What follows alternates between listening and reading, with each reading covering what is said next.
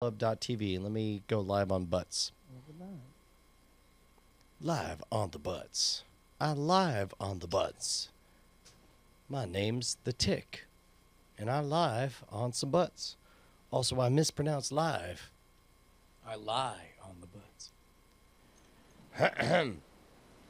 butts. Speaking of not lying, I've been playing a wee bit more Hearthstone since coming back from your place than usual, Justin. Uh-huh. What? Great, guys. It felt like needles in my eyes. I hated it, and I was miserable. I'm so glad that I wish I could be one of those people who don't play Hearthstone. Listen, one of those people who doesn't play Hearthstone is jealous of his friends that have the time and can support themselves and play Hearthstone. We're on channel, what, 1, 2, 3?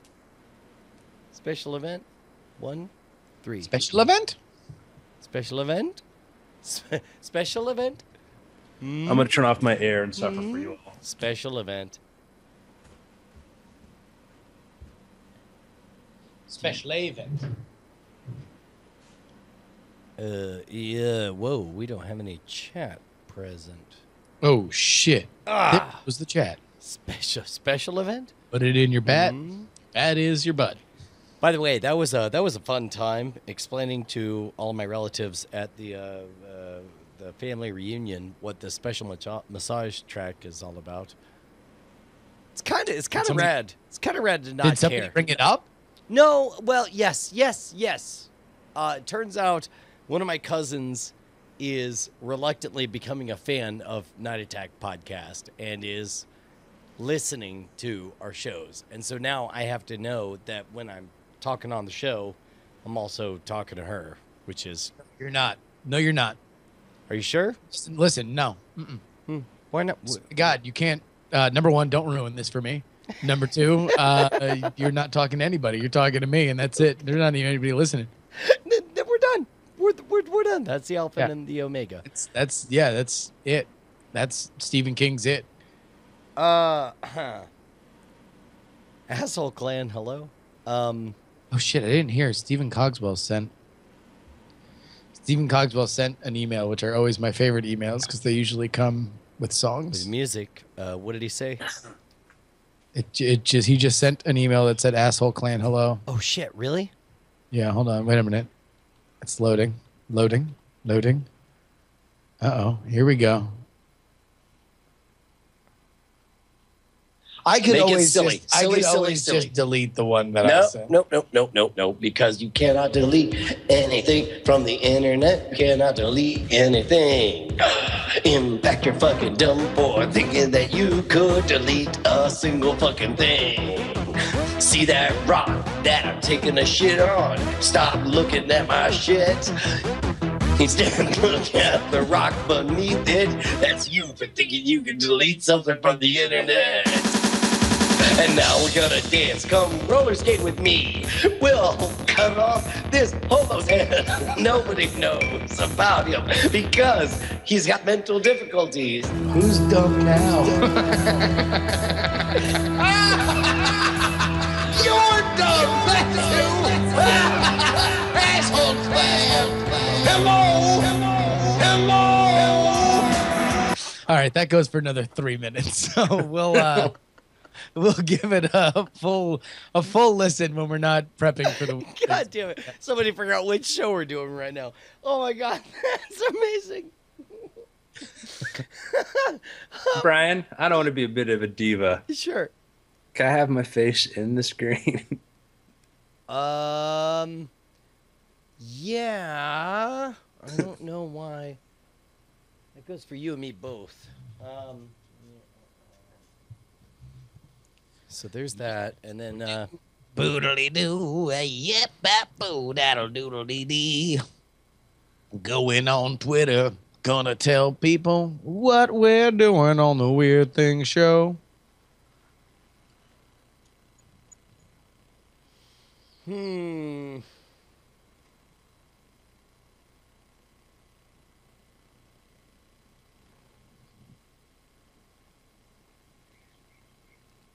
Let me move you in. Let me pen you in. Pin me, Brian. Yeah, I know. Pin me. Pen me like your French girls. I don't know if I'm. I suspect- Ah! Is that better or no? Yeah, it's better. My whole face is there. Pluck. Better if you like my face. If you don't. Okay, yeah, good point. Let's just delete the whole thing. Yeah. Weird things to Jerry. All right. Did either of you gents look at that shark video that was somebody sent to us on Twitter? I did. I did not. Oh, perfect. Wait, Brian, we're gonna watch this on the show. Good. I've got the link in an email. I'll send it to you now. We Well, did either of you guys read the the letters that we got from Weird Things viewers from yeah, Bryce? we'll do those too. Okay, great. Brian, we're gonna do an hour of entertainment here. Awesome. I feel like Jam that's what packed we with should. weird. I figure we'll lead with the shark thing though, because Okay, sit tight. it's a delight. I really want to figure out why we're not able to show chat. All the chat things say chat.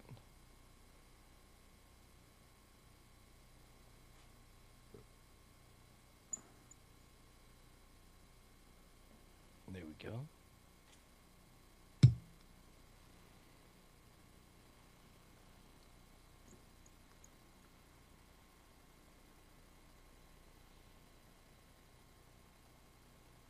Perfect, Brian. It's looking good, right? That's what I'm thinking. Trying to figure out how to get the chat in here.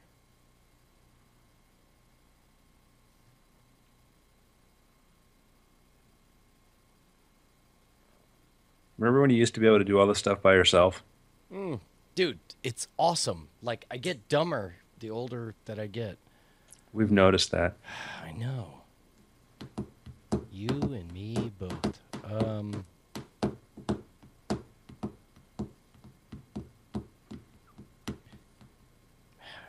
Crap. Welcome to the Weird Things podcast, If where we try to find our asses in the dark. but we can't because they're just as dark as the dark. We have black asses. And our fingers are numb like a Bill Cosby Tinder date. Oh Jesus. How? Oh, Jesus. Like a Bill Cosby Tinder date. Kind of in love with that phrase. We don't know who said that because it's a blackout. I know. Can't See, all of a Could sudden, be anybody. maybe this is the best way to do the Weird Things podcast.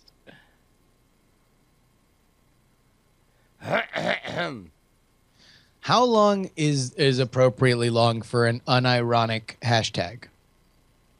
What do you mean? Like, if you're not trying to do like hashtag my name is Justin and this is the longest hashtag in the world, like if you just like want to do like, you know, just a regular hashtag, what is the societally accepted length? Like, is it 8 letters, 9 letters? It depends upon different group size. Sure. Who you're talking to. To be clear, you don't want to know how long the hashtag should be or the time until you're allowed to do the longest. No. How long? Like, so let's say we do like hashtag Diamond Club, right? And we write out Diamond Club with letters. Like, that's okay. All right. So that's a thing. We are making a good faith effort to collect a conversation so people can search for it. Sure. But like, there is a length where it becomes a faux pas, right? Where like if it's unironic, then it's just like, you know, you could really just write that as a regular sentence. It doesn't have to be a hashtag. Let me put it this way, Justin. As a wise man once said to me, it's the internet. Somebody's always going to be upset. It's a fair point. Dude. It's a fair point. I mean, It'll like, but find its way to somebody. we can all discuss general hygiene rules, right? Like, not to say that anybody's wrong or anybody should be upset about Okay, it, but is it wrong that the moment you mentioned hygiene, I eventually went down the mental checklist of, okay, I just bathed, I put on cologne, I definitely put on deodorant, I did X, Y, and Z or whatever. Like, And the I made an moment you said appointment to go to Planned Parenthood. Yes. Yeah. good man. Maine's firing. Maine's locked and loaded. What? Speaking of which, let me hear both of you guys talk real quick. Go ahead, Andrew. I'm Andrew Main, and it's amazing how Justin can make his voice sound just like mine. Andrew, Justin. Hi, I'm Justin Robert Young. I'm talking, but really, this is Andrew doing his ventriloquist act. Yeah, man. I think we're good. Yeah. Dude, I think we're good. Are you ready to start? Yeah. Ladies and gentlemen, Andrew Main. Give it up. Give it up. He's going to start talking in 5, 4, 3, 2. Hey, everybody, welcome to the Weird Things Podcast. I'm Andrew Main, joined by Justin Robert Young. That's me. My name is Justin Young. And a man whose name is not Justin Young, Brian Brushwood. I've lived my whole life regretful that my name wasn't Justin Young. My name is Brian Brushwood, and I'm a sad, I'm just going to weep here in the corner. Gentlemen, we were alerted today via the Twitter from a listener who pointed out a video. Says you got to check this thing out, and it's kind of making its way all around the webs. So first, let me give credit where credit is due, and that came to us from R Sharp.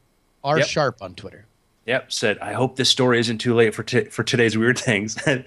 Thanks so much for giving us credit for planning things that far in advance. This is the part where everybody, looks up online and realizes that we, develop the stories seconds before we go live. Or as you guys are talking and I'm doing introductions. So, we've been talking a lot about sharks in the news. I haven't heard much out of North Carolina about the sharks there. I'm sure they're still devouring people like, a hometown buffet. But, we want to reiterate, shark attacks are extremely rare. It's extremely, extremely rare. So it's not like, we know so little about them because, they're so rare, you're never going to capture them. You're never going to capture them. You're never going to see them. Meanwhile, can we, I love surfing. Can we cut to some video of a surfing competition, by the way? I will do my best randomly. I'm going to go to youtube.com. Sure, you can just camera at the ocean and, a bunch of surfers in the water doing their thing. It's normal. The shark attacks are rare, guys. So Brian, you were, if you go to your Twitter and just look for R Sharp, who at replied. I sent him the link, Sharp, too. R Sharp. Brian, you didn't get the link I sent you? No. I definitely spent all my time looking for R Shark, thinking it was No. a shark. Brian, No, I sent you an email with the link. There's only one thing in your email. It's the link. I'll bet you think that's a real good way to make me No, look I can't irresponsible. send you guys voicemails or text me anything. You guys are just... By the way, and I don't know whether or not we talked about this on Weird Things or on After Things, but since my embarrassing revelation that I had so many, there's an E at the end of it. yeah, right. Just open up your GD email, Brian, and you'll see the link that I'll do I everything. typed for I'll you. do whatever you tell me. I Roll it went down, to all the roll it trouble down. to send you an email to do this, Roll and it I down. typed it.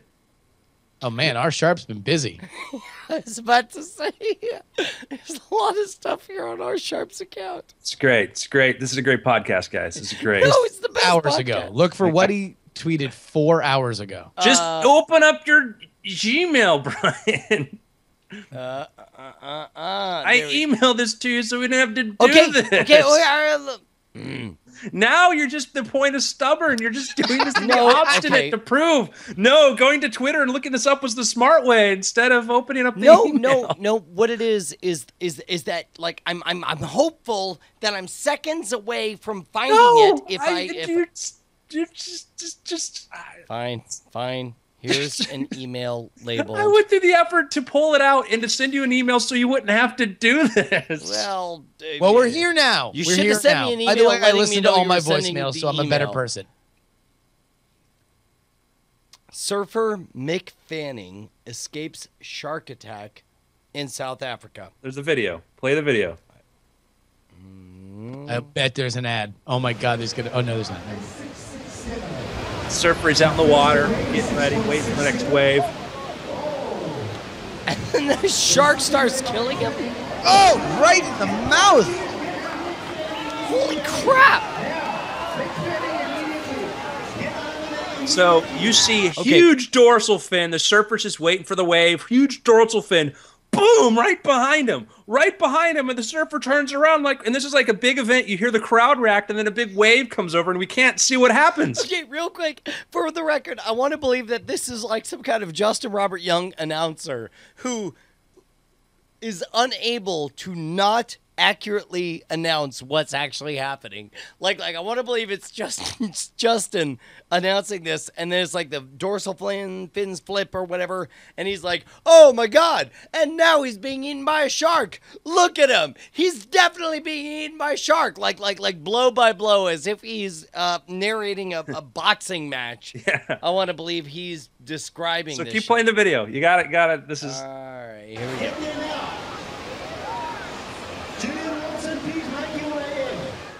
I was just sitting there. I was just about to just start moving, and then I felt something grab, got stuck in my leg rope, and I instantly just jumped away, and then it just kept coming at my board, and I just was kicking and screaming, and wow. See some teeth? You get some teeth? I just saw fins. I didn't see the teeth. I was waiting for the teeth to come at me as I was swimming. I was like, ah! As if he's failed in some way for not seeing the teeth. So, all right, for the audio listeners, what bent He's itself? still got, just so you know, he climbed on the back of a sled on the back of a ski-doo or a jet ski, and you see attached to his ankle, you see the strap that went to the surfboard. Something severed it. Yeah. So, all right. So he's on the surfboard. This is like a professional surfing competition, and you see this gigantic fin come up, and then he starts paddling away, but I don't know whether it's the tail or whether it's the head of the shark. Something comes up on the other end of where he's trying to escape to, and there's an impact that sends him flying backwards into the water. Boom. It's something smacks the shark like, going up. like you could tell he perceives something's wrong way before the audience does. Yeah. I don't know, a shark. So Apparently, I guess that is where the contact came, and based on what he was saying, the shark seemed to be more interested in the board than him. But just Nice insane. board, bro. And I just like the way it's well, there's this thing that happened. This is the tournament is the J-Bay Open, the sixth stop on the 2015 Samsung Galaxy World Surf League Championship Tour. Another reason not to use Android. I kid. And the lesson from here is, the shark was just seeing what's going on and bumped him and did that. And it could have ended, much more horribly. In a lot of shark attacks, they grab a bite and realize it's not what they want. They let go. Unfortunately, the victims may lose a limb or something, but that is a huge dorsal fin, by the way. That is a giant fin. That is Oh a my gosh. big shark. So, all right, is it safe to say that in our modern era of media saturation that we now have surveillance on 90% of all shark attacks? Now that everybody has a cell phone or a camera that connected to the internet, everybody can upload some picture of their friends getting bitten by a shark, right? We are at I don't full think as it happens. I mean, I think that most of the time people in the water and they're away from their phones when they do that. and you get. I'm not aware of a whole lot of footage of this sort of thing happening. We get the aftermath. Maybe not in action, but it's like, a surfer going out and getting bitten by a shark, and that's just kind of the end of the story, and he just deals with it, and it's just like a thing without any kind of at least instant update on it, like in terms of social media. Like, you got to figure that we're documenting. As far as percentage, it's still going to be a tiny, tiny, tiny percentage of that we're going to see, but it's certainly more than it ever was. And you've seen stuff of people like kayakers with sharks, circling underneath. We're seeing a lot more of it because of that footage. It's so much easier to get like that. If you type in GoPro video shows large shark bumping man in kayak, and that's like a terrifying. This thing happened right near Palm Beach, close to where my parents live. I mean. If I were to guess, I would say that the percentage of recorded, I don't know, animal attacks is at an all-time high, right? Absolutely. Brian, I'm going to send this to you on Gmail, but if you want, I can put it in my Twitter feed. Let you search. Nope. I'm searching on Google. Ready. I'm ready for you. Let me wait for Gmail to load up. Stop! It's the Google fail. Oh, there we go. All right. What I want to send it to an email that begins with a B or an S. Wait, what? An email that begins with a B or an S should Andrew send to you. Preferred. I'm just refreshing as fast as I'm able. No. Which inbox do you have open? The one that starts with a B or the one that starts with an S? Oh, the S. Never. I'm trying, guys. I'm trying. It's all right. Look, I work with some eccentric personalities, but I'm doing my best. So we've got this other footage. So this was taken not too far from my parents' house. So next time we're all in Florida, we'll go out and hop in my dad's boat and go there and put GoPros underwater and see what we find. But this is just another example. So we certainly, to your point, Justin, we're certainly capturing more. I don't know at what point we say that, we're going to get, it depends on what we consider all of it or whatever. But by all means, this is not, a rarity now. And so this is the headline: GoPro video shows large shark bumping man in kayak off Palm Beach, then stalks him for 2 miles. Oh my God. Oh my God. Terrify me. So there was like underwater footage at some point. I don't know if that was at the beginning or if we lost that, but oh, there we go. Oh, gee. I'm like, so we see this kayak and we see this fin. Oh my God. And then the GoPro goes underwater and this horrifying footage of a hammerhead shark. For the record, I firmly assert that we are less well off in a world where GoPros can show us all the things that we are terrified are beneath the sea. It's. Are you kidding me? Oh God. Oh jeez. And it's coming towards the cameras. Easily the scariest looking shark, right? Hammerheads are, they're so alien looking and yeah. Because like assuming that the largest shark is the scariest shark, the largest hammerhead would look scarier than the largest great white, right? Now, meanwhile, up above this dude's what? He's paddling? For life. Oh God. So and like it could just be a lonely hammerhead too. It's like, hey, that's what I wonder. I wonder if the hammerhead's like, I finally found a friend. Yay! Everybody wants from me. This fish goes with that fish. There's this fish. This little fish just darted up, saw the hammerhead, was like, nope, and then darted the other way. That dude's completely like, my name's Momad Nedon. Is this a pedal powered kayak? What is this? No, they our friend Anthony actually really got into kayaks a couple of years ago, and that's like the new hot technology is the pedal / wind sail / like a traditional paddle kind of thing, so you can just go faster and further. I had no idea this was a thing outside of like duck ponds or something like that.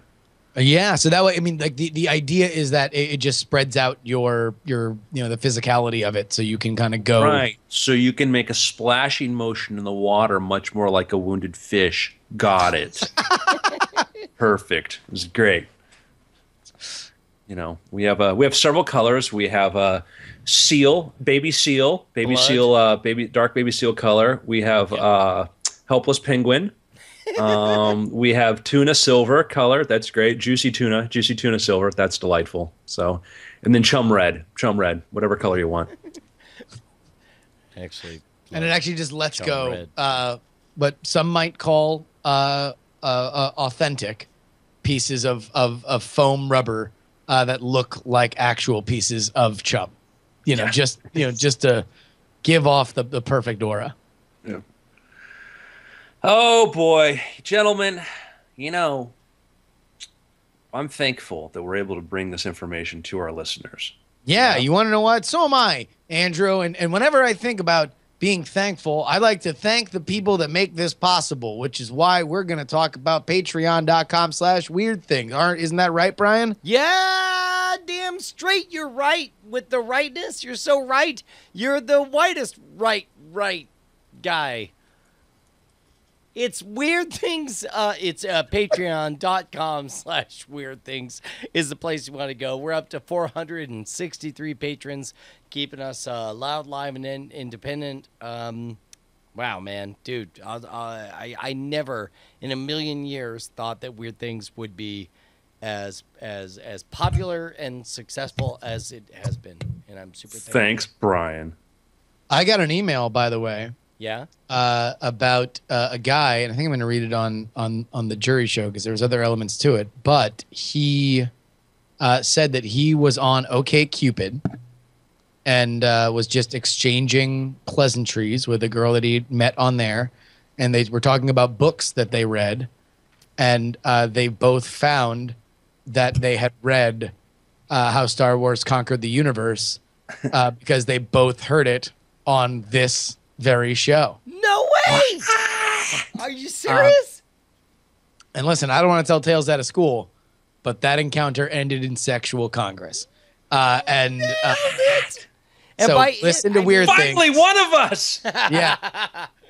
And you can have sex with another person that listens to Weird Things. Sex not guaranteed.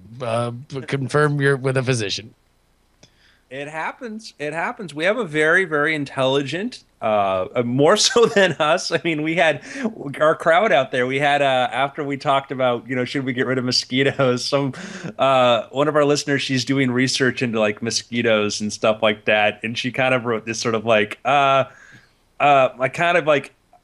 wanted to yell at you guys or something like this because we're just very ignorant. And we apologize because we are. But like, I asked her, like, tell us, like, correct us on this because. I mean, I would like to believe we can live in a world where we get rid of mosquitoes, but like, if I know one thing from reading, poorly written science fiction stories and stuff, that butterfly effect. But yeah, exactly. It's when you get rid of mosquitoes, you bring back Hitler. That's a direct. I mean, granted, we'll save millions of lives around the world. There's that. Yeah.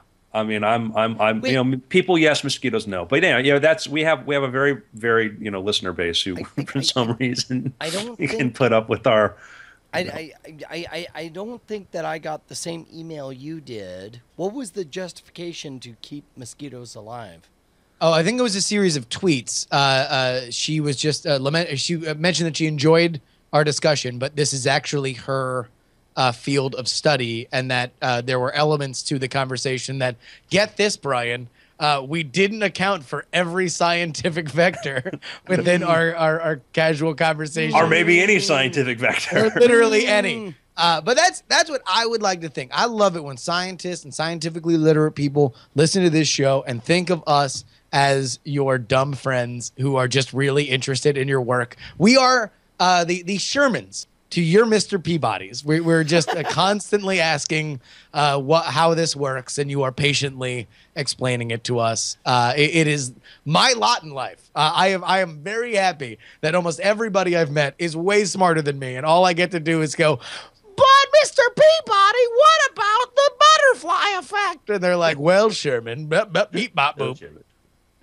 So, but I'll tell you what's exciting. That's why exciting. I don't learn anything, is because I just translate whatever they say to beep, pop, boop.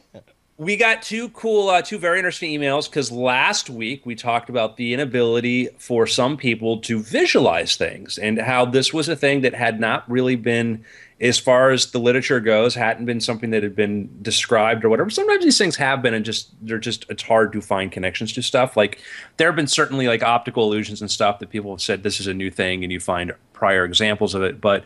This has gotten some attention, though, where aphantasia is this condition where people cannot visualize images or things like other people can.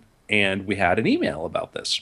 Yeah, we got a couple of these put together by our intrepid producer, Bryce Neshcom Castillo, which, by the way, thank you for, making us so rich and wealthy that we're able to hire that guy. But do you want me to read this or? Yeah. All right. Alex says, TLDR, mother and sister both have synesthesia. I have aphantasia. Possible connection also could have been an explanation for dyslexia. Please let me know how common it is among chat realm. Thanks for the content. And here it is. Basically, Alex writes to us and says, I've been following the podcast since its inception, along with NSFW show, etc., etc. I can confirm that I have aphantasia. I've always been aware of it, yet never thought of it as being either strange or abnormal. I had a discussion with my mother and sister about synesthesia a couple of years ago, likely thanks to an episode of Weird Things, mind you, and discovered that they each have spatial sequence synesthesia. Are you familiar with that? Yeah, that was a keyboard that Korg put out in like 1982. It was really good. It had a really good rhythm. Good old spatial sequence synesthesia. They were both dumbfounded to realize that it was not normal for everyone, and to see dates floating in front of them, or they each had separate ways that their minds interpret them. Now I get to be the one who's dumbfounded that normal people can conjure visual images inside their heads. Which, by the way, that line alone is like, how awesome that what you and I do. This is what it feels like to be a superhero. Is that we could do something naturally and makes is weird in 0% of the way, and yet to this person it's a GD miracle. Now I get to be the one who's dumbfounded that normal people can conjure visual images inside their heads. I pegged my mind just being a product of dyslexia for the longest time, so I thank you for taking the time to cover this. A few examples of how my mind functioned and how I understood mental imagery. Hold on, here we go. Number one. My memories are just descriptions of visual images that I thought was the norm. That's why photographic memories always sounded like BS to me. No one's able to document all of their surroundings in such details. When I imagine when I imagine something in my mind, it's easier to describe as an echolocation with infinite zoom, nothing visual, only a sense of space. Now, this is the one that I wanted to ask you guys about. This statement, how I personally have a hard time wrapping my mind around this. When I imagine something in my mind, it's easier to describe as an echolocation with infinite zoom, nothing visual, only a sense of space. As two other people who don't suffer from this malady, explain that to me, I guess. I guess when you get to number 3, it becomes a little more clear. Okay, number 3. Dreams are just the feeling of being in another place with your eyes closed. There might be a story playing out, but never the sense of seeing it. Always wanted to try hallucinogen to see if I could have that sensation. Okay, we didn't need to read that part, but yes. Yeah, sorry. That's on me. That's what's interesting is that you think about, if you close your eyes and you think about your sense of space and where things are around you, and your brain's going to build up an image of that. And I know a couple people who are blind, a couple magicians who are blind. They're really quite good magicians, and both of them were sighted at one point and now they're not, and asking them questions about what it's like. It's very, very, very interesting to see, how they describe how things work. And they're even though they don't necessarily have the same sort of mental mapping that we do, they do have a way of perceiving things around them, and it's like an information. You could have a picture, you could have a database. They can both tell you the same things. But think about that echolocation thing. So if you were to describe a dream, you could surprisingly probably do a fair amount of it with echolocation. You could say where you were, who else was there, how close they were to you, and what they said. That's 80% of the element of a dream, right? Like if you're describing a dream to somebody. Yeah, I mean, insofar as what your experience is in the dream is represented, similar to your experience in real life, right? Yeah. I mean, I guess part of what's fascinating about this topic is that there are so many people that deal with it, and yet it isn't something that needs to be disclosed, or you run into a lot of natural barriers for which you have to be like, oh, no, wait, I can't do that. I suffer from blank. Right. Like once we bring it up and we have everybody raise their hand and say, well, who can assign visual memories? Then obviously we start to get these emails like we did last week. But in general, there's a very good chance that people could live their entire lives and just think that their reality is their reality and everybody else shares it.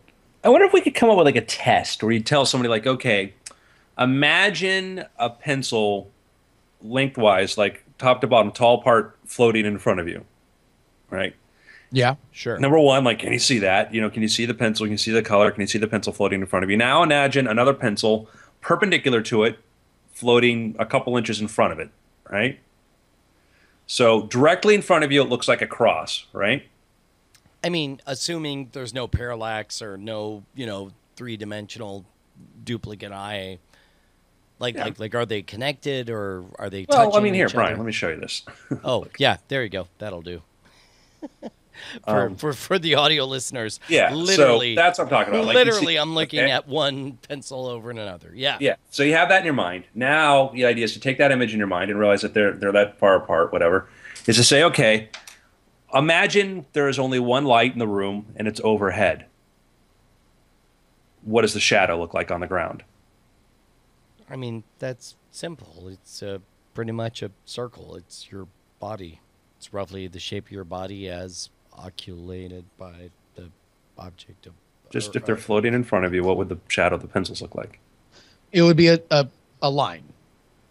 Right? If the light was directed, you had the cross pencil floating. Oh, I'm sorry. Yeah, and then one was floating a couple inches in front of the other. I thought you were asking what my shadow would look like, and I was very confused. I was like, this is an astonishing. We've discovered a whole new thing, Schwitasia.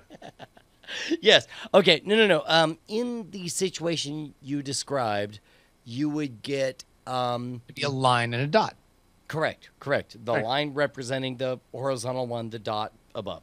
So imagine that if we then take that light source and we move it a couple inches to the left or the right, what do we start to see? And again, like left and right is funny when you don't know what the starting position is. I mean, It's going from directly overhead, and if we're moving it from the viewer point of view, from left to the right, From a couple years ago, it would have spiky hair, and it would. Yeah. It would be like. I thought we were talking about Brian's shadow. Like there's only one shadow I care about. No. I would say, I guess Shadow I care about. The more that the light goes to the left, I would say it would be, I guess, like a fat kind of T. It would, instead of being a dot, the line itself would be identical, give or take, but the vertical one would start to extend, so it would look more and more like a ziggurat, I guess, would be the way to put it. Interesting. Lines. Okay. How about two lines? Yeah, you'd have the one from, like, in my mind, like the dot would grow into a line. Yeah. The further you go. So Right. Which is why I said ziggurat, because like the bottommost tier would continue to be the exact same line. Also, it would be the place of worship for Zoroastrians. Right. Yeah. Correct. Also, we would slaughter children at the top. yeah, of it. Brian and his whole Mesopotamia push to bring it back. Yeah, sure. But yeah, like these things are interesting. These are Way like, back. That's as old school gets. yeah. That's- But I mean, I think these are interesting things that we start, we may take for granted, but other people might conceive of them differently. Now, real quick, I'm sorry, dial back. Like, I got the distinct impression that, like, I had the wrong answer as I mentioned ziggurat. Like both of you guys kind of rolled your eyes like I had said the wrong thing. It's not that you said the wrong thing. We just didn't make the same connection you made. I see. Okay, all right. That's fine. That's fine. I just want to know whether or not there was some, like, larger scale thing that I totally missed. We're just, well, Brian, we're not going to tell you over the air. Jesus. All right. I'm kidding. No. I mean, it's again, I'm just making this up on the fly, just thinking like, man, it'd be interesting to see like ways in which you have, this is what the thing looks like. Now let's add this other medium in there, like a light source or whatever, and shift it around. And are you aware of how the shadow changes or whatever? And so, right. Be curious. Anyhow, it was an experiment. Good.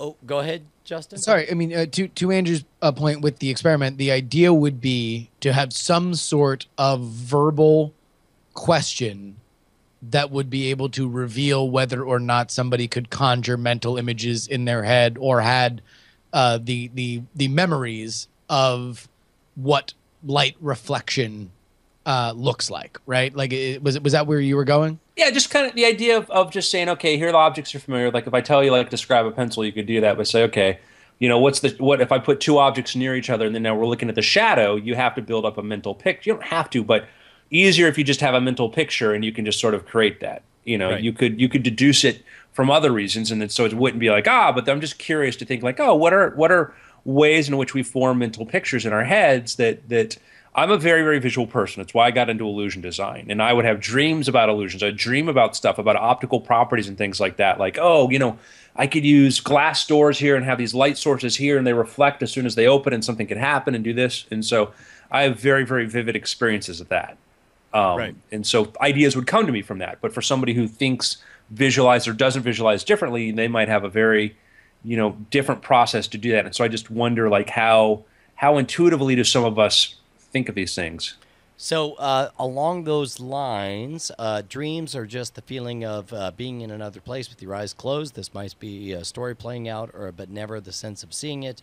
Always wanted to try a hallucinogen to see if I could have that sensation. Number 4, I have great spatial understanding and how the mechanics of things works, but it's from understanding how something fits together and being able to picture it. I completely understand how Andrew's friend Jim came up with that fantastical puzzle boxes. Number 5, he says, I thought I could have face blindness due to the fact that as soon as someone has left my field of vision, I'm unable to picture them. This includes my own daughter, but the overall shape and features have been well documented in my memories, which that statement alone seems, I don't want to say hypocritical, or it's difficult for me to understand that.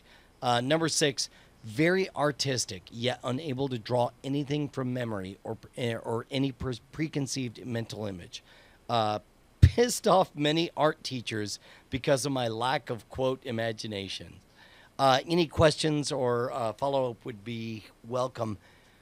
Man, I feel like this is a fantastic opportunity for us to get, I don't know, a sense of what it's like to have this. Well, I'd be curious too, like the shadow thing. I mean, is he can, like, you might write us back like, Andrew, that's the stupidest thing ever. Obviously, it does everything that you described. Or dude, I saw Cthulhu looking back at me across the great abyss. Like, well, been waiting for that to happen.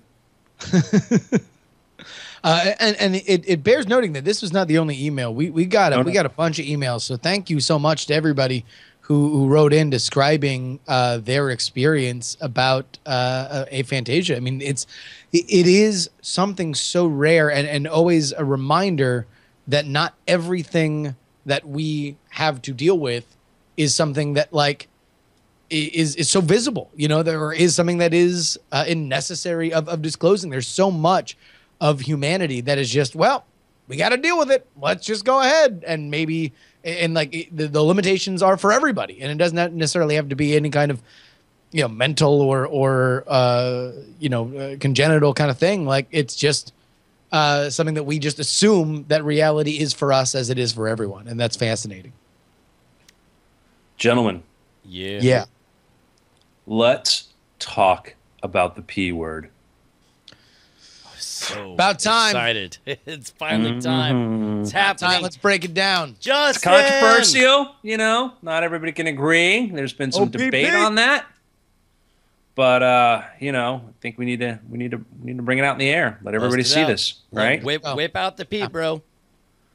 I'm talking about Pluto. You down with OPP? Yeah, you know me. So we had our New Horizons spacecraft, did a flyby, got some great close-up images of Pluto. It went on a 3.6 billion mile journey. Now, to understand that, if you had to go on a 3.6 billion mile journey, it means that you would be traveling 3.6 billion miles. Yes. I'm the explainer, folks. It's what I do. Very, very, very classy of you. More importantly, I feel like it. The first thing that popped into my mind, and I didn't see this as it was actually happening, but I guess Justin probably knows more about this. Scott Johnson noticed that on Pluto. That would be Scott Johnson's tweet is the second Google image search. This one right here. That's him. The best thing about Pluto image from NASA today is the silhouette of Pluto, the dog, is right on it. And once he superimposes it, the whole world goes nuts. So there's that, which is awesome. What's interesting from a scientific point of view, not to discount anything from Scott's discovery, by the way, let me make that very clear, is that we weren't sure what we were going to find when we found Pluto. And we were expecting, things out there, the edge of space, it's ancient. We're thinking we're going to see a bunch of craters and pockmarks and just old man Pluto weathered by the ravages of space. But you know what we find? Life? We find, let me put it this way. We didn't find a bunch of craters. Wait. What did we find, Andrew? We found a relatively vast craterless plain that appears to be no more than 100 million years old. So when, we had dinosaurs and stuff walking around, strolling around, that surface of Pluto didn't quite look like it does now, because it's been like some sort of activity. Geological activity of some kind is keeping it smooth. Now, in a place like, let's say, the moon, where we don't have any geological activity going there, there's nothing rotating the surface material on there, craters stay for, long, long times. In the case of Pluto, what happens is that there's something going on there. There's like an icy covering of it, and they found mountains and stuff, which we think are made of water ice, and these things could be melting. There could be some geothermal activity taking place there, which could imply that there might be water, liquid water, underneath some of that ice. God, doggone it. You always do Swimming this. holes. You always do this, Andrew. This is your, jam, is make me think we're talking about a dumb piece of rock on the fringes of the solar system. And before I know it, Solar system. I mean, Yeah, brother, it's the soul system. hey, system, soul system. Yeah, come on. Quiet storm. Water on Pluto. That's what I'm talking about. No, it's really hard to not just go into all that. Yeah, all that racially classic based. Motown. Yeah. There are mountains. There are mountains on there that compare to the Rocky Mountains, right? Made of ice. Okay, real quick. I mean, again, between you and me, There's a dark area we're calling Mordor. Don't tell the other planets. One true ring. But between you and me, Andrew, if I was going to rank all the planets back when Pluto was a planet, which again we all agree it's totally not. Well, no. Wait, sir. Alan Stern, principal investigator for the spacecraft. This is the guy that's like, all right, he's the captain of this thing, okay? The spacecraft was launched in 2006 before the big debate started over Pluto's status as a planet. In August of that same year, the IAU, that's our National Astronomical Union, reclassified Pluto as a dwarf planet. But Stern has always disagreed with the IAU's decision. I don't know what to call this thing except a planet, Stern told CNN. All right, well, you're wrong and you're dumb, and I'll fight you at noon at the Bayou. I mean, like, it's his big week, Brian. Come on. Come no, on. You no, gotta ruin it. No, You got I that ain't guy gonna at the roll over for Bayou. this. Come on, man. You want to come at me, bro? You want to tell me Pluto's a planet? Only one thing: our fisticuffsmanship will settle this. So you and Neil deGrasse Tyson. That's right. That's right. Yeah. You and him are going to saddle up and tell Mr. Stern, who's, by the way, he'll be like, hey, guys, let me ask you a question. What kind of data are you getting from your spacecraft? What kind of spacecraft do you have there? What are you rolling? What are you rolling? What do you guys got? I'm What's your feeling ride? very What do you got? boiled What do you like? right about now. Here's my point, though, is Which you can only boil if you have water on the planet, which Pluto apparently might have. yeah, well, I mean, it Well, helps some. that it's got no air pressure, so water boils. Are we going to argue about the nature of water boiling? Here's my point. Here's what I'm getting at. If 10 years ago you asked me to rank all of the planets back when Pluto was a planet, and you asked me to rank them in order of hottest, which means most likely to have life, to least hot, Pluto dead last, with the warts on her face, the craters, the nastiness, the asymmetry. She was gross, and I thought, no way life will ever sprout from that ugly, ugly thing. I was wrong. Now all of a sudden, she turns out to be like, way ahead of Neptune and Uranus,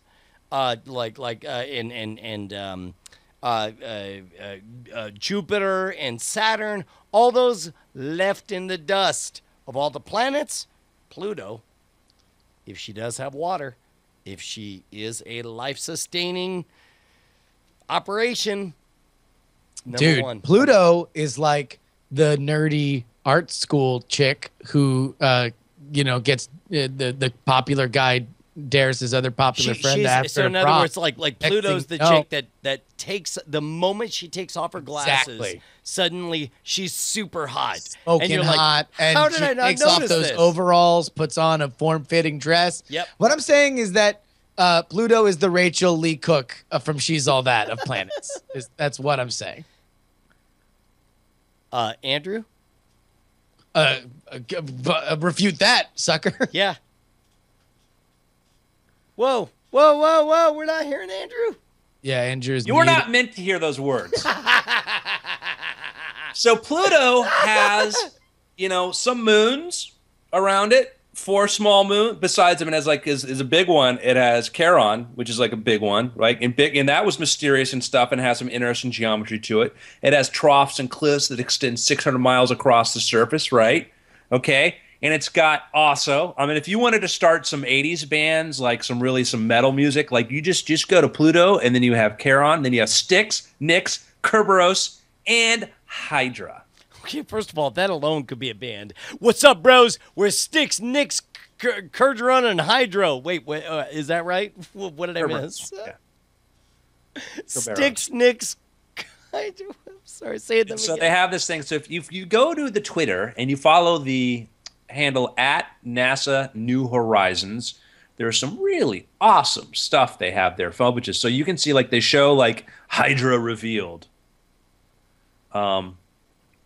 Sweet stuff. Some great photos of that. They're showing the carbon monoxide ice on there. I don't know. Some frozen craterless plains discovered in the heart of Pluto's heart. And a lot of great images there. So it's an amazing thing to see what we're able to get here. And, it's a wonderful success. It's a great proof of how useful, when it comes to gathering information, these robotic missions can be. And I also want to, emphasize the idea that you can there are many different ways in which we can gather this information. And I actually went to go look up, how do you pronounce it? Is it Charon or Charon? And I actually did that, so I'm being corrected in the chat room. But That's fine. So answer me this: if you, It is Charon, by the way, as I said. So that's fine. That's fine. So okay, the three of us, we are not talking about settling. We're not talking about living in a place. We're talking about the government is handing out 1-year residencies, right? So 1 year you have to spend on any celestial body in our solar system. Which one do you pick? And the reason I phrase it this way is because, like, I mean, the most extreme would be Pluto. It's like, you know, I lived on Pluto. That's the farthest out, right? Oh, wait, you already know? Go. Yeah, because we got to pick our own, right? Yeah, Like, sure. We can't double dip. No. Where do you want to go? Yeah, Earth. Suck. Oh, this is the moment that Neil deGrasse See you Tyson, in hell. Neil deGrasse Tyson sits there, shakes his head. He's like, I thought I knew you better, Justin Robert Young. You've got 3 names just like me. I would have expected you to be more ambitious, sir. All right, so I mean, the sexiest would be Mars, right? I mean, like if we're saying that like you live in a self, you're not going to die, right? The government is. You could say that. However, I would make the case that Mars would be the most chicken shit of all of the options.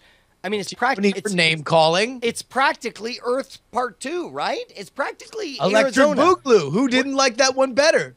What I mean, why don't you just go live in Sonoma in Arizona and be all like, look at me, I'm on Mars, pretty much.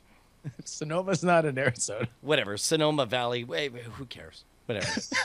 It's all the people from drink Sonoma. Their wine from the Sonoma Valley. Let me just interject. The people who wanted to make Pluto a dwarf planet, not a planet, will probably call it Charon. Just saying, they'll use that. They'll call it that, which is not the proper way to pronounce, the god. So just clarifying. We'll get letters. We'll get letters. We're gonna get letters.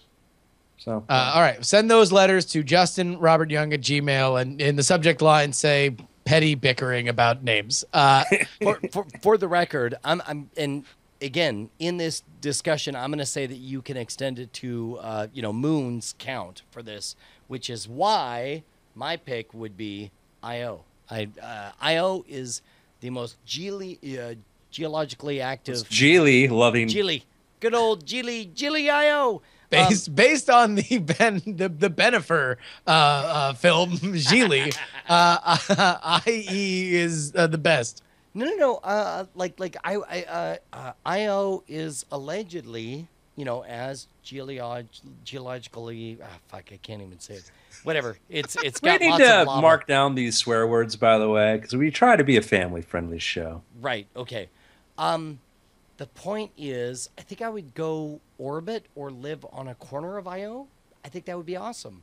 It would be so outrageous and so out there that in all of the universe, I don't know. That's what I want. What about you, Andrew?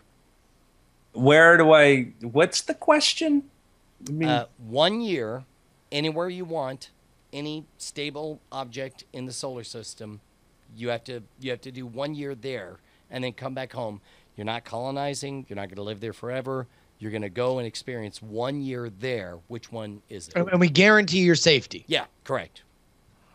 I'm going to go with your chicken answer. I'm going to go Mars. I'm going to go fossil hunting on Mars. I'm going to go look for Martian trilobites. I'm going to go look for this stuff. I think that there might be some interesting things on Io and these other places. I'm excited to see what's going to happen there. But as far as me like to get out and dig in the dirt and go move around, and I kind of like the idea. I like the prospects of Mars because it's the largest heavy body that we're likely to find life on. Can I amend my answer? I actually think that because I'm thinking in terms of like once my safety is guaranteed, I actually think that Venus would be the most amazing. It would be unreal to be underneath that weird blanket of sulfuric acid at temperatures that are freaking insane. I mean, you wouldn't see anything. It wouldn't be. No, screw Venus. Never mind. Forget it. Forget I said that. Venus sucks. But like, the real question here is, how different do our human minds want to comprehend life, right? Like, if you're on Mars, there's so much that is like Earth that you might be able to appreciate the elements that are different more than maybe another planet where the baseline is so radically different that maybe it's just your brain just can't do the math, and maybe it's just so overwhelming that it's all just survival, and you can't recalibrate to it. Yeah, I guess, like, for me, like, thinking where I'll be able to find the most interesting stuff. I mean, Venus is cool, but it's kind of like got a melty sort of surface and stuff, and so I'm not going to find as much of the older stuff. Where if I go to Mars, and again, we don't have to find life for it to be interesting. We have this idea of, and that tends to be, I think, if I were to criticize NASA, I would say that sometimes we push too much and there could be life. And I understand that's the box office hook, and there could be life, but so many of the most amazing phenomenon things we see have nothing to do with that. Aurora Borealis, snowy mountains, the Grand Canyon. So many of these things are these amazing things that tell stories about the history of a planet and the everything around it that would love to find some examples of that. But if you just go there and like, hey, come see, like, I dated a girl who was like a geologist, and she would send me like a box of rocks. And I'd be like, hey, look, a box of rocks. And then she'd explain this stuff to her, and it was an exciting story that goes back a billion years. So, speaking of which, I'm surprised that you didn't go with like some kind of like a asteroid. You wouldn't try out your experiment of living inside an asteroid? I'm going to have far more things to investigate and look at on the surface of Mars. Okay, right on. I mean, if you ask me, like, where do I want to build my, like, my virtual reality wall screen pleasure home, I'll live in an asteroid, sure.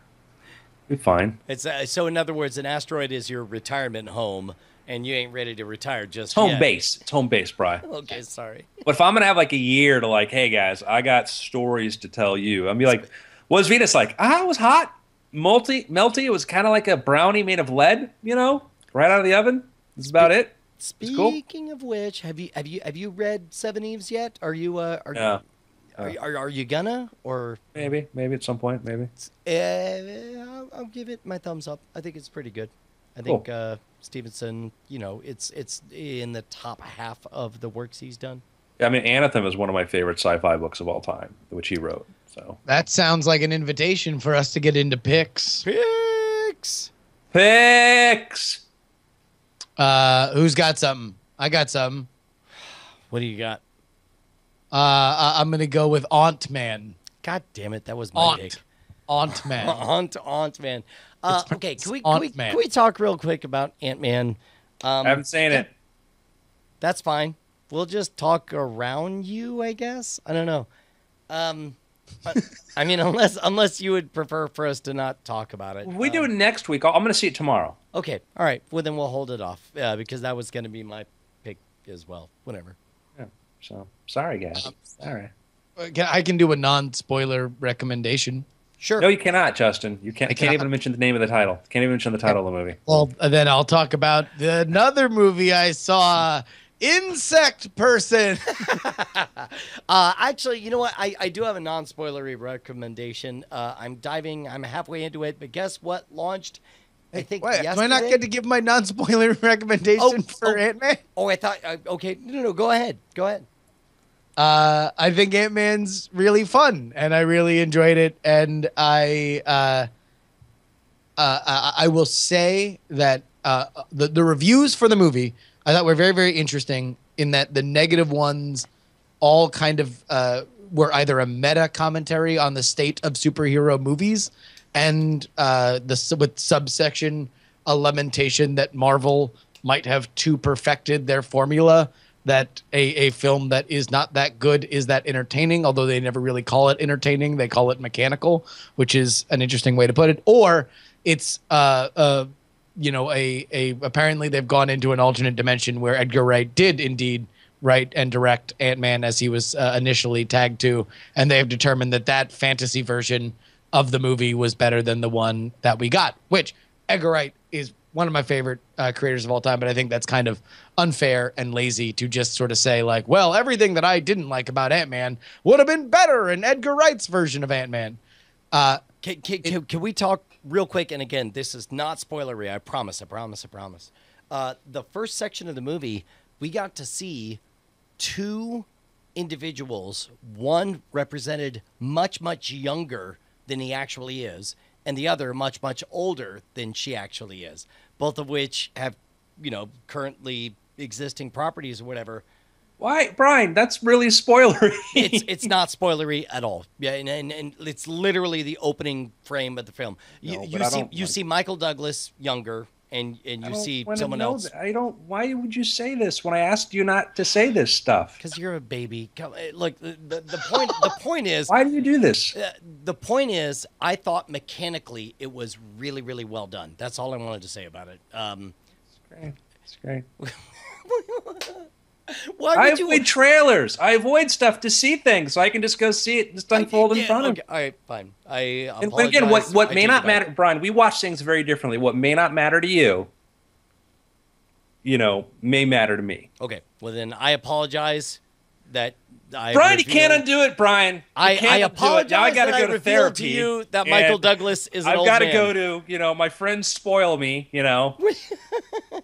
Right. You spoil me.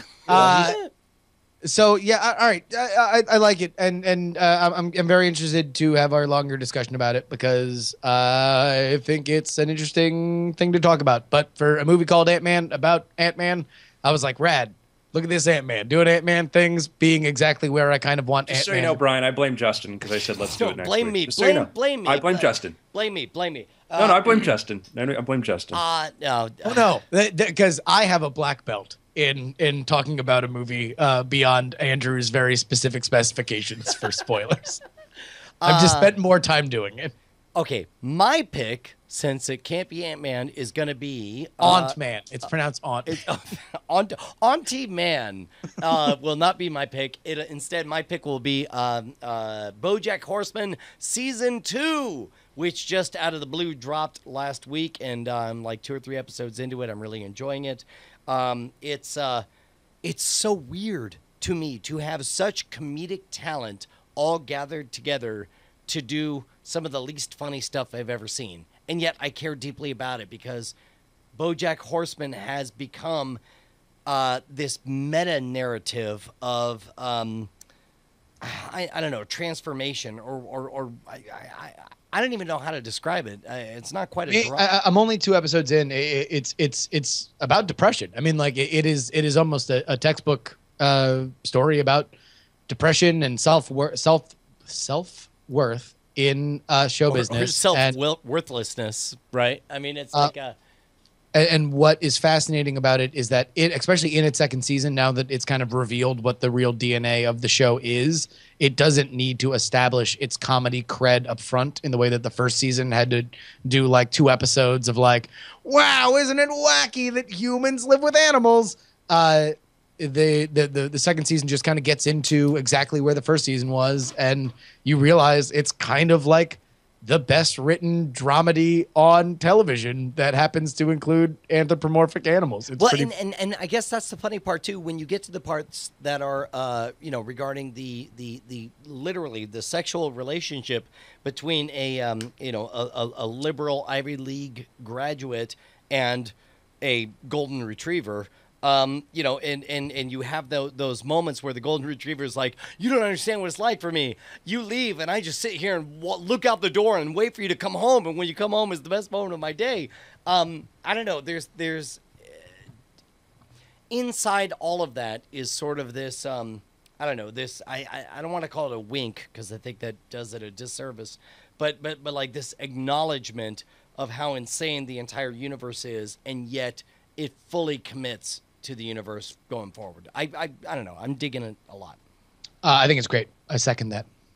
I have 2 picks that came to me via Showtime. Right now is available on the Apple TV and iOS devices and others, and they have a Showtime Anywhere now, or you can just subscribe to it sans cable package.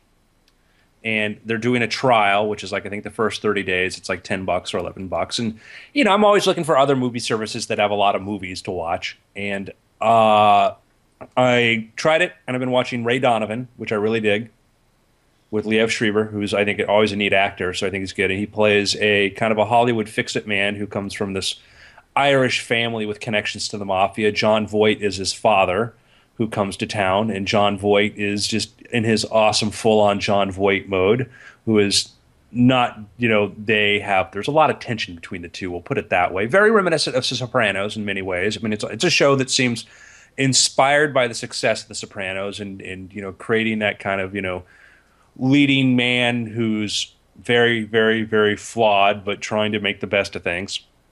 So I'm in the middle of season 2 on that now, and then season 3 just started. So, and Liev just got nominated for an Emmy for his work on the show. So that's my pick. And also on there at Showtime too, they have Life Aquatic with Steve Zissou. So, heck yeah. Have you seen that? Who, me? Yeah. No, Andrew. Life Aquatic? Yeah. Yeah. Yeah, it's Wes Anderson. No, yeah, okay. I just, yeah. Well, then why are you always crap talking the Wildlife Aquatic? How come that's your go-to representation of something that's terrible? I have mixed feelings about Life Aquatic. Are you kidding me? I loved Life Aquatic. I like the second half of Life Aquatic. I loved the entire thing, and this is everything from the hijacking on. I really love. This might be the part that offends you. I think I love the Life Aquatic as much, from beginning to end as I love the Royal Tenenbaums, which you probably won't like me saying. I mean, I don't know, man. Everyone's got an opinion. It's like, cool story, bro. I really enjoyed it. I get it's interesting, yeah, because like I like both halves, and it's not my it's. I like it because it's such a different sort of film, and I mean, let's do a comedic sort of film about this cut-rate Jacques Cousteau. Sure. And it certainly finds I could certainly say that prior to the hijacking, it's this, it's trying to get into this, hey, it's more focused on Zissou as a character than some other Wes Anderson movies, which have more, let's focus on this person and this person, this person. You take Rushmore, where you get Schwartzman and Bill Murray's character are both very, pulling against each other, and the narrative goes back and forth, between the two. Tannenbaums is, several different, certainly Hackman is the centerpiece of that. Budapest Hotel is the story of several different people, where Life Aquatic is, we have really one character, some periphery characters, and one character we grow to like, but then realize, nope, it's not going to be about him. But still, I mean, it's a Wes Anderson doing a Jacques Cousteau movie. No, it's great. I mean, I think that there's so much to love about it, and I think part of it is that I might have just had unrealistic expectations watching it for the first time, and then rewatching it after that. Like, there are such great performances, but there are little details in there too, and like there's a scene where Zissou and the man who may be his son, are in the hallway, and they're shaking hands or high-fiving each other over some sort of agreement. And if you look way off in the background, Willem Dafoe's character is doing that with himself. Yeah, because you're aware of the fact that how much he wants to have this relationship, and so he's often in parts of this sort of, you see him, oh wait, he's reacting to this thing here, and it's not on the, I didn't notice that the first time I saw it. I watched it, I'm like, oh wow, he's really broken up about this. Yeah, maybe I need to watch it again. I don't know. I think it was one of those things where, Royal Tenenbaums, just being a movie, which I don't necessarily think that I wouldn't go to war on it, on saying that it's his best movie ever, only because it definitely, hey, take a wild guess, a story about an estranged father who randomly comes back into somebody's life and the siblings have to deal with it, is something that I found appealing even before my estranged father came back into my life randomly.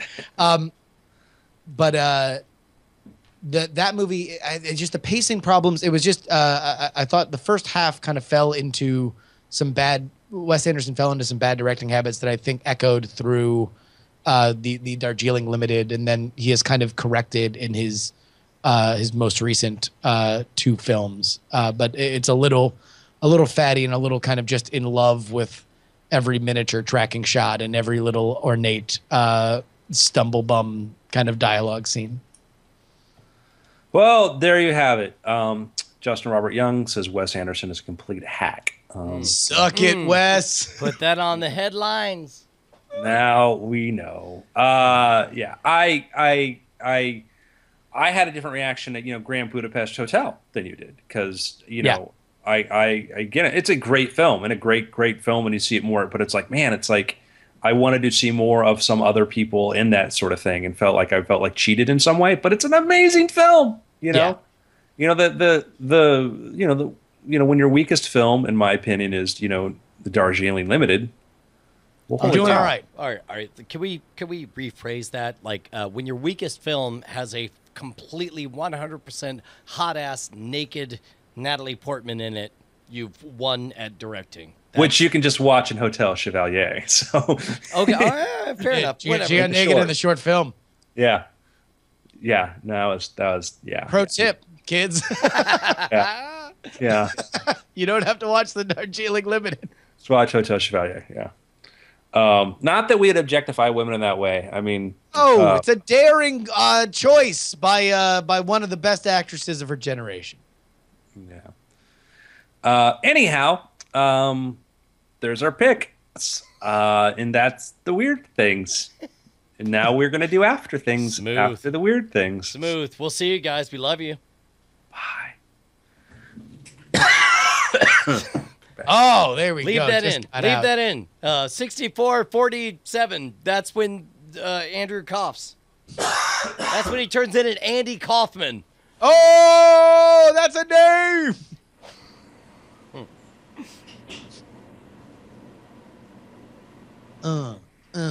That's a name, y'all. That's a name. Don't be lame. That's a name. Hey, so how is the two-system working out for you? Man, it's like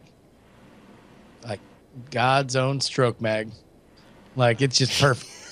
God, took me a minute to figure out what you meant by those words.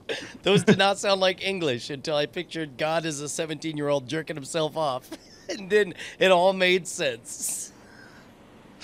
He's just looking at it. He's like, man, I just know that there's fun ahead for me. No, it's great. Really, the only problem that I had is I was doing a little Jury Stone stream on Friday night. Yeah. And the PC decided to reboot for updates. Dude, that's the worst. Um, And it just casually, as if it's the employee that thinks it's the assistant manager, just casually announces, hey, so anyway, I've got 25 updates to do. I'm like halfway. Don't worry about it, bro. I got this. No, it was definitely a thing where I was streaming and having a great, happy, and healthy time, and then all of a sudden, like, Wirecast just blinked out, and then it reset and started updating, and then it was like, all right, we're back! Psych, more updates! Rebooting again! And so it did that twice. But then it was back, and it was fine. So, I mean, it's well worth it for what I get, which is a clear and a happy life when it comes to everything else. So I'm excited and thrilled. Is it hot in the studio? You want to know what? It's actually not been as hot in Oakland, and therefore it is not as hot here in the studio. And these PR40s are so dank that I'm literally running a fan right on my body right now, and it's rad. Dude, that is awesome. And to answer Tomadonum, I'll do Jury as soon as we're done with After Things, and then after Jury, we will do the Russell stream. So Also, can I show everyone my bliss? Oh, you can't really see it there, can you? it's fading. It's fading like Marty McFly at the end of Back to the Future. Oh, no! Spoiler. Although, what's not fading is the fact that I've lost 6 pounds. Wubba lubba dub dub. Yeah, on your on the greens, right? Yeah, no, on the eating. You got greens, bro. Dude, I eat the grass on your street, and I get a treat, and that treat is called losing 6 pounds. Hey, Brian, is there anything we should watch on TV tomorrow? I'm ashamed to admit that I totally forgot that tomorrow was. I can't tell which is greater. Should we? All right. Should we roll? Because I think I'm gonna have to All right, tap all out right, as close to all 4 right, here we o'clock go. as Here we go. humanly possible. All right, 68:29, and we should start in 5, 4, 3. Welcome to After Things, the show that comes after weird things. I'm Andrew Main. Yo, damn straight. Oh, Ryan y'all. Brush. People, We're professionals. He doesn't appreciate people who interrupt him, but I do it anyway because we have a deep love and respect for each other. Yo. yeah. Sorry, I didn't mean to interrupt you, Brian. I'm sorry. If there's one That's thing I Justin hate more Robert than Young, everybody. Hey, I interrupted Brian like he interrupted Andrew, and lo, the cycle of violence continues. hey man, so during the show, I don't know why it didn't occur to me to mention anything, but tomorrow night I'm going to be on a little bit of the national TV.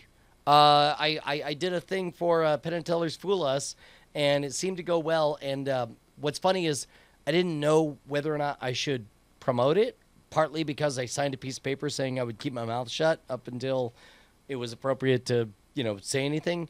But then everyone else started saying things. Then the show came out, and then I was in the promo. I was like, okay, so I guess I can start. Yeah, when talking. you're in TV Guide and put your name there, you're allowed to say Okay, that. right. But now there's the second level of like, well, can I say how well it went? Am I allowed not to? until the show airs. See? That's obvious. Right, but baby, can I talk about how I felt through the experience, or does that only become apparent after the show? Wait till after the show airs. Right. So anyway, my default option has been to keep my mouth shut. But I did go back and watch a bunch of other episodes of Penn and Teller's Fool Us, and made me really excited about my short segment on there. Like seeing the way the U.S. edition of the show treats everyone else. They do. They handle magic wonderfully well. Wonderfully well. They do a very good job of it. And once I saw that, I was like, okay, I could feel really good about telling the world that this is happening. And I'm not going to say anything else than that. I'm done. There are things I'll say later after it actually airs. Man, and they have a hell of a lineup this year. They've had a bunch of great magicians, and I know because having spent, however many years since iTricks began in the magic field of coverage, and having befriended virtually all of magic on Facebook, it is literally just one wave of people that I know on Facebook after another. And they are all great names. They're all amazing, fantastic names that very much deserve the recognition. And I am very glad to see you among them, Brian. Dude, I'm really excited about it. Separate from that, you guys tell me if you don't want to bring this into the After Things discussion, but magic is a very tricky profession insofar as there's a culture inside. Very deceiving, Brian. It is highly deceptive. No. I don't know. I'm getting the vibe that you guys don't want to go. No, we do want you to go. We were just teasing you because you said magic's a tricky remarking that you profession. said tricky, and Okay. like because it involves tricks. What I'm saying is it's tricky to rock a rhyme. To rock a rhyme that's right on time. It's tricky. So one of the things I did was and I don't know what the answer is. I don't know if there was a better way for me to do it or whatever. But recently, I went on to a magic online forum because here's the thing: the internet is wonderful. People all jump on the internet. You're not filled with enough self-loathing. No, that's I mean, any place I go is filled with self-loathing, right? But it's like magicians want the benefit of sharing information with each other. However, magicians also have the difficult position of not of having been grown up in a field where secrecy is paramount, right?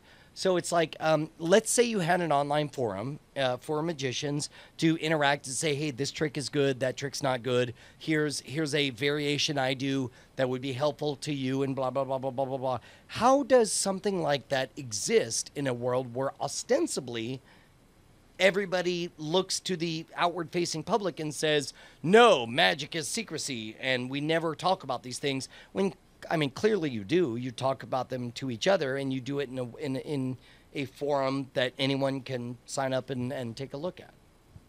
Well, in Magic, we use code words, too, when we want to talk about things. Like, oh, well, I did the B-switch using a TT. Okay, fair enough. I was actually going to say TT. TT is always the one that I see around of like, oh yeah, no, I think that it's very easy when you think of it in terms of a TT or an NW, So, I mean that's obviously like we tend to use these code words and stuff, and there are categories of magic effects, by the way, which are not discussed on the internet. That are you get somebody develops something that's very, very limited, very, very exclusive, and part of the agreement when you buy this or learn this secret is like, we don't talk about it on the internet. You do not mention this method. You don't mention how this thing works or whatever, because if you spend $800 on something, you don't want somebody to be able to do a Google search and then find out, what that is. And that's a pretty good example of exactly what I wanted to ask you guys is there are people on the online forums, and possibly rightly so, who accuse me of hypocrisy because, Scam School is a show all about teaching people how to do magic. If you do that show that teaches people magic, and again, for those of you who don't know, I recorded a video on it, but there are 3 questions I ask for everything on Scam School. Is it beginner level appropriate? Can you learn it this morning and perform it this night? Second thing, can you do it without ever setting foot into a magic shop or buying anything? Can you make it in your garage right now? And third, is there a single living individual who owns the rights to it? And assuming it passes those 3 tests, it'll be considered to go on, right?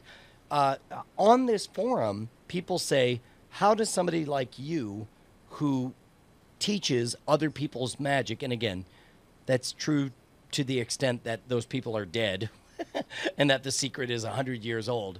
How does somebody like you not be a hypocrite by charging for your new stuff? And so, it caused a moment of self-reflection for me where I had to evaluate, like, why? I mean, the reason is because there's 3 rules.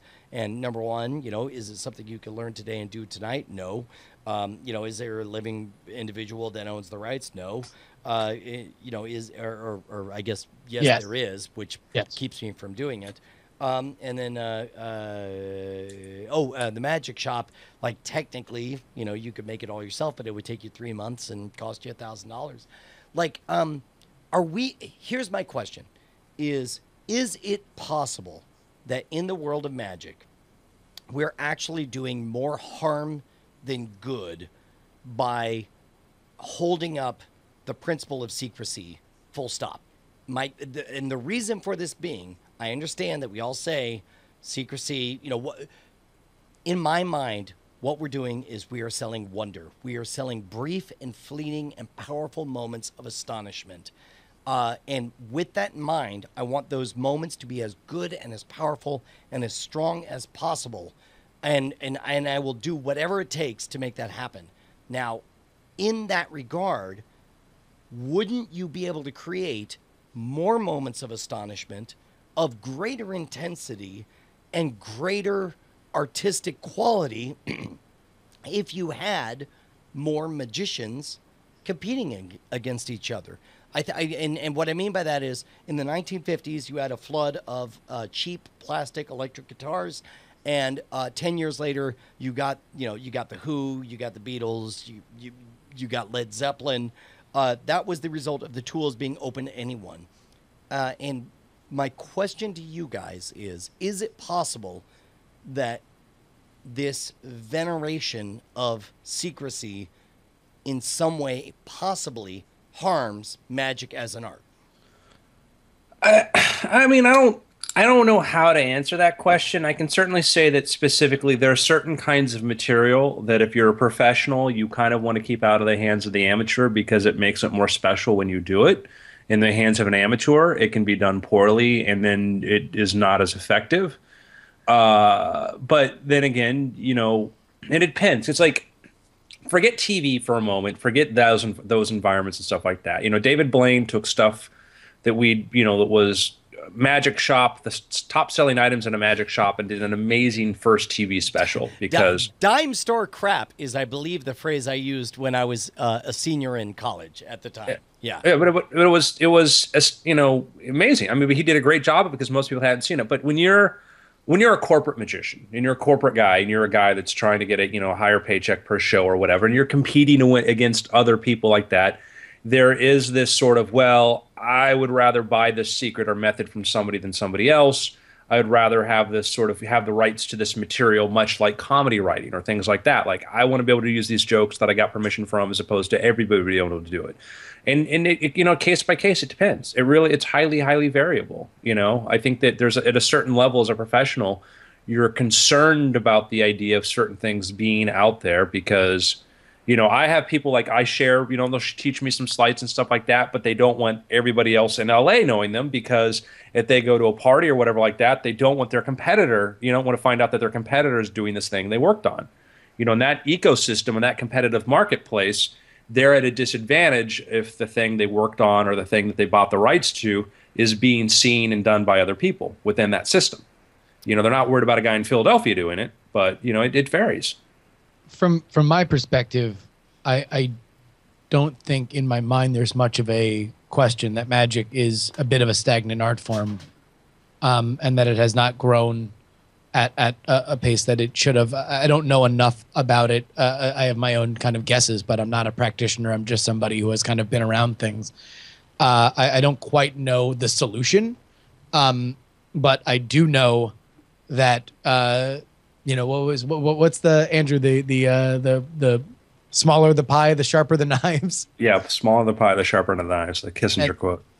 And I think that that's a part of it. That there is either by perception or reality or the mixture of the two, an idea that magic is a zero-sum world, and so you get passions and defense mechanisms that I don't think would be as passionate or as sharp in a world where people believed that the money or credit for magic was larger than what it is perceived or is in reality right now. And that's where you tend to get, you know, it's not just a disagreement, it's a destruction of the art. And it's not just, you should do that's bad and you did it. It's, you should never be trusted again. You know, like that's, I think sometimes that's where that comes from. And you know,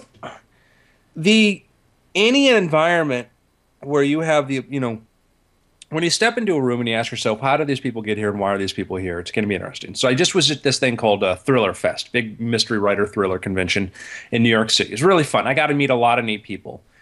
Thriller Fest is different than like BoucherCon, which I'll be going to in whatever that is, October or whatever, okay? Thriller Fest is mainly writers. Most people there are writers. You know, they're people who are actively writing in the industry. BoucherCon's writers and tons of fans, lots of fans. It's a much, much bigger, you know, different environment.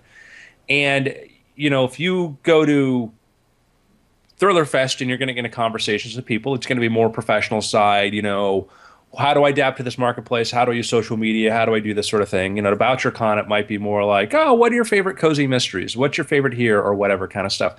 Each environment's going to be different. And then you go to a place, let's say Comic-Con, where 5% of the people there are really content creators and 95% of them are super fans, you know. When you go to places like YouTube or you go to, you know, internet message boards or things like that, you get where 99% of the people there, they exist to comment and to have opinions on stuff. That is their output. That is what they do. Right. And, you know, and they get value by causing a reaction. They get value. They're only going to say something if they can have it affect somebody else, either a commenter, you're stupid. The writer, you're stupid. I mean, you look at comment threads, like, look at Ain't It Cool News. Look at what the talkbacks have become on there. It is like the criticism of Harry Knowles, who, is a complicated individual, but was a pioneer and did amazing things and built an incredibly great site, in what he did. There are people who go there just to make fun of him. They go there just to criticize him. It's not a healthy place. It's not a healthy place. That is where I go whenever I need some Acrite on, like, hey, should I put in the effort to do this? Hey, should I answer this email? Like, I go to whatever the most recent Harry Knowles post on Ain't It Cool News, and I look at the comments and I say, oh my God, I need to do everything for the people that give a sliver of a rat's ass about anything that we do, because that is what happens when passion goes wrong, man. And you take a look at their parts of the popular parts of the internet. Like, I don't go to the site Gawker anymore because I just had this epiphany one day. I'm like, it's a really horrible site. I mean, it's a really negative. I mean, it just they just took down a post about a guy who, because he was the brother of Geithner, and Timothy it involved Geithner, a gay little scandal. They put this guy who's not a public figure at all, but because his last name was with a famous person, they made it a story. And it's like. And it's this need to criticize and tear people apart and all that, and that's. Can we real quick? I'm gonna do kind of a flash forward of what my pick is going to be. I think early on I mentioned in one of the weird things my pick being "The Obstacle Is the Way," or "Trust Me, I'm Lying" by Ryan Holiday. And when I read "Trust Me, I'm Lying," that book starts with. Essentially promising, hey, I manipulated the media to make American Apparel super famous. I worked on behalf of Max Tucker. These are the tricks that I've done, but I don't recommend you do them. And in my mind is this bold-faced, italicized wink. And then I went on to read the book, and it wasn't until halfway through the book that I realized, oh wait, no, I think he's serious. I think he genuinely regrets the games that he played back in the past. And I ended Trust Me, I'm Lying, thinking, believing in Ryan Holiday. I was like, I think he genuinely believes that the fruits of his labors before were negative and that people shouldn't do it and that there's a better way. I think he genuinely has contempt for for cynicism in general. And then I read The Obstacle Is the Way, and I walked away from that book being like, no, this dude's definitely a true believer, and he definitely believes that you need to shut up, work hard, and make good in the world. And it left me, very, very happy. The reason I bring all this up is because he recently has been very outspoken on Twitter in an anti-Gawker way. Yeah, in fact, this whole Gawker story came up because he was the first person I saw trashing Gawker, saying this is what you bought, gentlemen. Hope you enjoy it. And it was really, really good. And for I don't know how to describe it without getting too deep into it, but my point is that the whole Gawker thing. It's fascinating to hear somebody. Let me put it this way: the angriest people I see in the Gawker thing are people who used to swim in those waters, and Ryan is one of those people who used to swim in those waters, and that is what's fascinating to watch him on Twitter be the loudest and angriest of voices against Gawker. Yeah. I sometimes I find that to be more about the ex-alcoholic screaming about the temperance movement and why it needs to come to America. Like I think it's more about them and their own salvation than it is necessarily the best look at where online journalism needs to be in the modern era, or a true weight of Gawker's soul in terms of where they need to be. That whole thing was fascinating, and I think what it said as much about us right now, the online readership of websites and news consumption and politics consumption. It said more about as much about us as it did about Gawker, hopefully it was a evolution of where we are and what that means and what the line of a public figure is and it's even for Gawker, for Nick Denton, CEO of Gawker, he pulled it. Then his all of his writers, which span over many sites, got upset about it because it was not a decision by them. It was a decision by Nick Denton to pull it. Now, meanwhile, unsaid amongst all this is Nick Denton is currently in court in Tampa, Florida, by Hulk Hogan for posting a sex tape. So what I am sure is in part factoring into Nick Denton's decision to pull the post is, communication, either directly or indirectly, from the Geithner family to say, listen, this is going to end in a lawsuit, and your culpability for it will depend on whether or not this gets removed right now or not.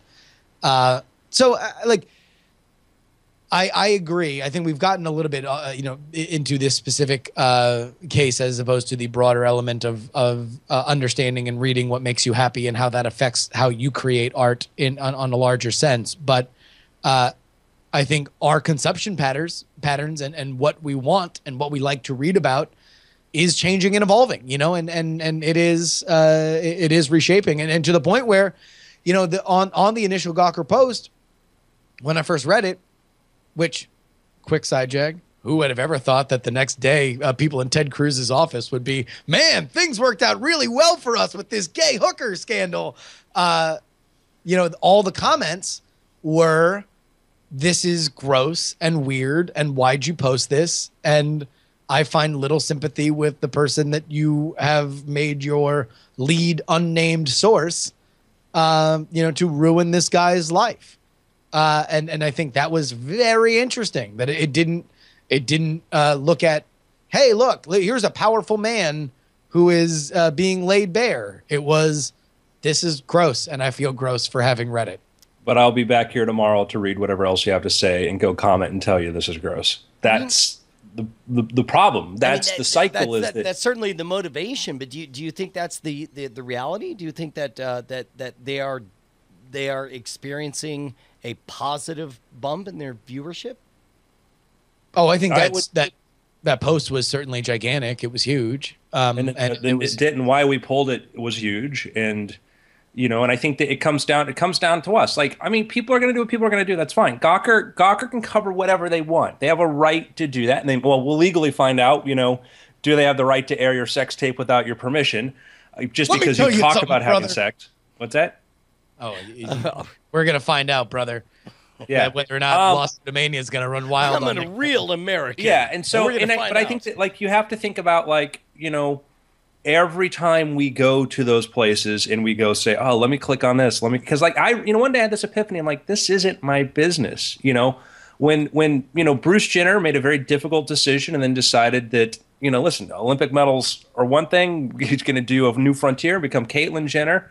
That's great. It's none of my business. It is none of my business, and it begins with compassion. Every discussion starts with compassion, ends with compassion. It can be like, does not compute, whatever, but good luck to her and congratulations to her, but it's not my business. I don't need to follow this. I don't need to know this. This person made a decision, and for people who that's important and relevant to, if it helps them come to some conclusion about themselves, that's great. But so much of this stuff is just, why should I care? Speaking of which, my 7-year-old daughter asked me on the way to Ant-Man, essentially, it boiled down to her saying, hey, Dad, what's up with boys, getting some kind of surgery and becoming girls, and girls having surgery and becoming boys? How's that work?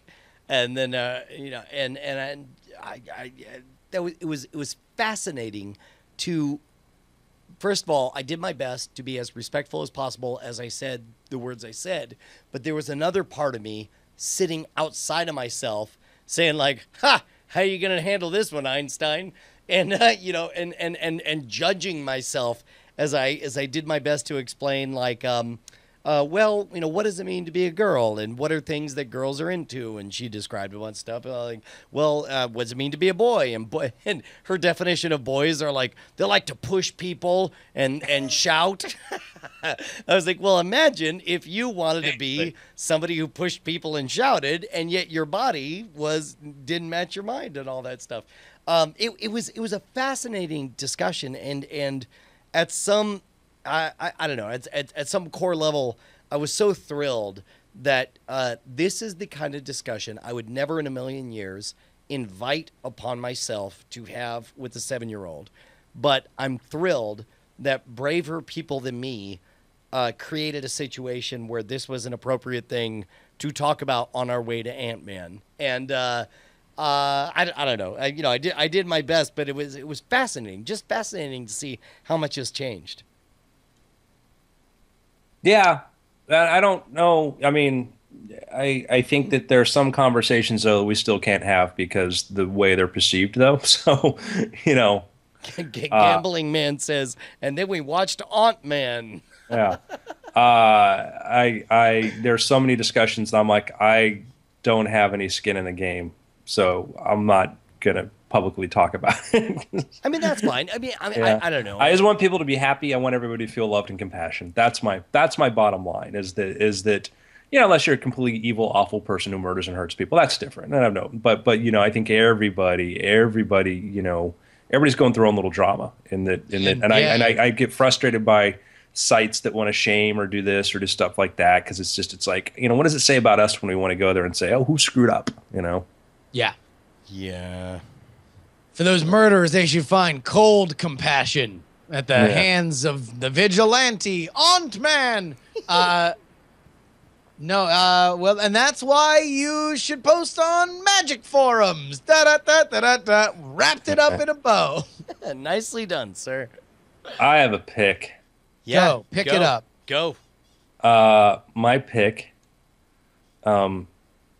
just escaped my mind. Is it Name of the Devil, the new Andrew Mayne novel that my wife just finished and enjoyed very much? No, it was another movie I watched. Forgot. I hope she liked it. Good. No, I have Alive by our good friend Scott Sigler. Oh, heck yeah. No, I just got that too. Yeah. That and You guys have been you guys are like the best new book bros, and you're just, it's great. I love it. Yeah, when you write a book, you're part of a special club. No, you guys are great. Hey, I got a pick. Yeah. I saw Trainwreck with Amy Schumer and directed by Judd Apatow. And how about this for a pick? How about you make a comedy that's under 2 hours, Judd? Huh? Like, it doesn't have to always be 2 hours long. This is an anti-pick. This is a screw you to. I know. I liked it. Right? 2 hours long. Just really long for a comedy. Full disclosure, Justin is a co-owner of Trainwreck and the Movie Draft. Yeah. Looked like it. I mean, theater was full. Happy about. All right, so my pick is tomorrow night. Watch Penn and Teller's "Fool Us," featuring yours truly, as he attempts to fool Penn and Teller, but he's not really trying to attempt to fool them because one of them might have been one of the helpers. Come as he on, wrote the routine. We're gonna find out. I Okay. think it. Find out Monday on the CW. Hey, Penn and Teller's Fool Us. Will Brian fool Penn and Teller? Only the CW knows for sure, and they'll disclose it to you with words and pictures. Tomorrow, CW's Penn and Teller's Fool Us. Andrew, do you have anything? because here's the thing. I watched whenever I got Showtime was to watch a few different movies, and I watched something like, oh yeah, this is cool. This is a really cool thing. I got to bring this up on the next podcast and tell everybody, oh yeah, this thing that came out back then, you need to check it out. I can't remember what it is. I don't know what. I have this sort of BoJack Horseman, Andrew's movie pick, season 2, aphasia available on kind of Netflix thing now. going on. So I'm like actually clicking through, trying to look at like all of the movies that are on there, trying to figure out what was it that I said, oh yeah, that's cool. I want to talk about this. Was it Smurfs? I don't think it was Smurfs. Smurfs Pretty too? sure probably Smurfs, not the Smurfs. Smurfs do. It was like an older, like, movie from like, Was it the Snorkels? The Snorks. Snorks. is it like from 80s or 90s? It was a film that was out in there was a director of the film. Transparent. Season 1 available now on Amazon Prime. Boom! Ding ding ding. HBO. All right, here we go. This was my Weird Things pick. Transcendence. Transcendence? Oh, is this the Johnny Depp thing. Wally Yeah, Pfister yeah. Singularity thing, right? Yeah. So this film was directed by Wally Pfister, who was the cinematographer. knew her. What's that? It's a filthy joke. Keep going. Yeah, got it. Sorry.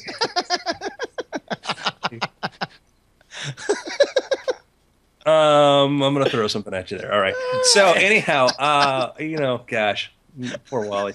So Transcendence is a movie that can't, there was a little bit of excitement. Johnny Depp, he's gonna play like a guy that uploads his consciousness to a computer system, and then closer we got to it, the trailers were like, I don't know about this, and then it came out and it did not get like great reviews, and it's like one is like, can't wait to see this, and the closer you get to it, like, I don't know. So finally I decided to go watch this thing it's on HBO right now. I'm gonna watch this. Let me watch this. Let me see this for myself. And I love, like, on iTunes, like, the comments were like, there's some people who loved it, like, if you don't like it, it's because you're just stupid. You don't get it. You don't know about the. And it's like, all right, nerds, settle down. You're like not real nerds, anyways. You think you're smart, but you're not. That's not a way. If you were real nerds, you'd be checking out Weird Things every Sunday afternoon at 4 p.m. Central. Am I right? With those morons. But there's just that angry, like, because people some people can't live in a world where people don't like the things they like. That's an amusing thing to me. Is like. I don't like. I like this. Like, it's great. I had a friend who saw a movie that I didn't like because I liked it. I'm like, I'm glad that you liked it. You're wrong to like it, but I'm glad that you liked it. I don't mean that they're wrong to like judging you, but I'm glad you have peace. Yeah. So, you know what? I'm gonna watch this. I want to see this thing. I'm gonna see this for myself. And it is, the problem with the film, as I see it, is it's not really constructed well. It's this thing where things happen, and all of a sudden people are acting in a way that you're like, why did we all of a sudden jump to them acting like this way and it's not, anyhow, that was problematic. And I think that was a big problem. But I said, you know what, like, let me see where this goes. Let me get all the way to the end and get to the end of it and then go, okay, how would if I'm judging it on science fiction, just in ideas, just in the idea of what I saw, how do I like it? I liked it from the idea point of view. I actually liked the idea of the film, the premise of the film, and all that. I go, oh, cool. This wasn't what I was afraid it was going to be. I don't think it was. I want to see what Pfister does next. I'm anxious to see where I hope he continues to direct and do this stuff, because I thought he chose a very interesting topic and a very hard topic. And we saw that with Christopher Nolan with Interstellar, which is a film that is not without its complications and stuff. But nonetheless, I would say that if you have an interest in the singularity and these other things, see Transcendence. Okay. Which, by the way, for those who are unaware, Wally Pfister is the longtime Christopher Nolan director of photography, and has been the. I was saying as you were making a rude joke. I'm sorry. But yeah, he's great, and I didn't see the movie, but I probably should.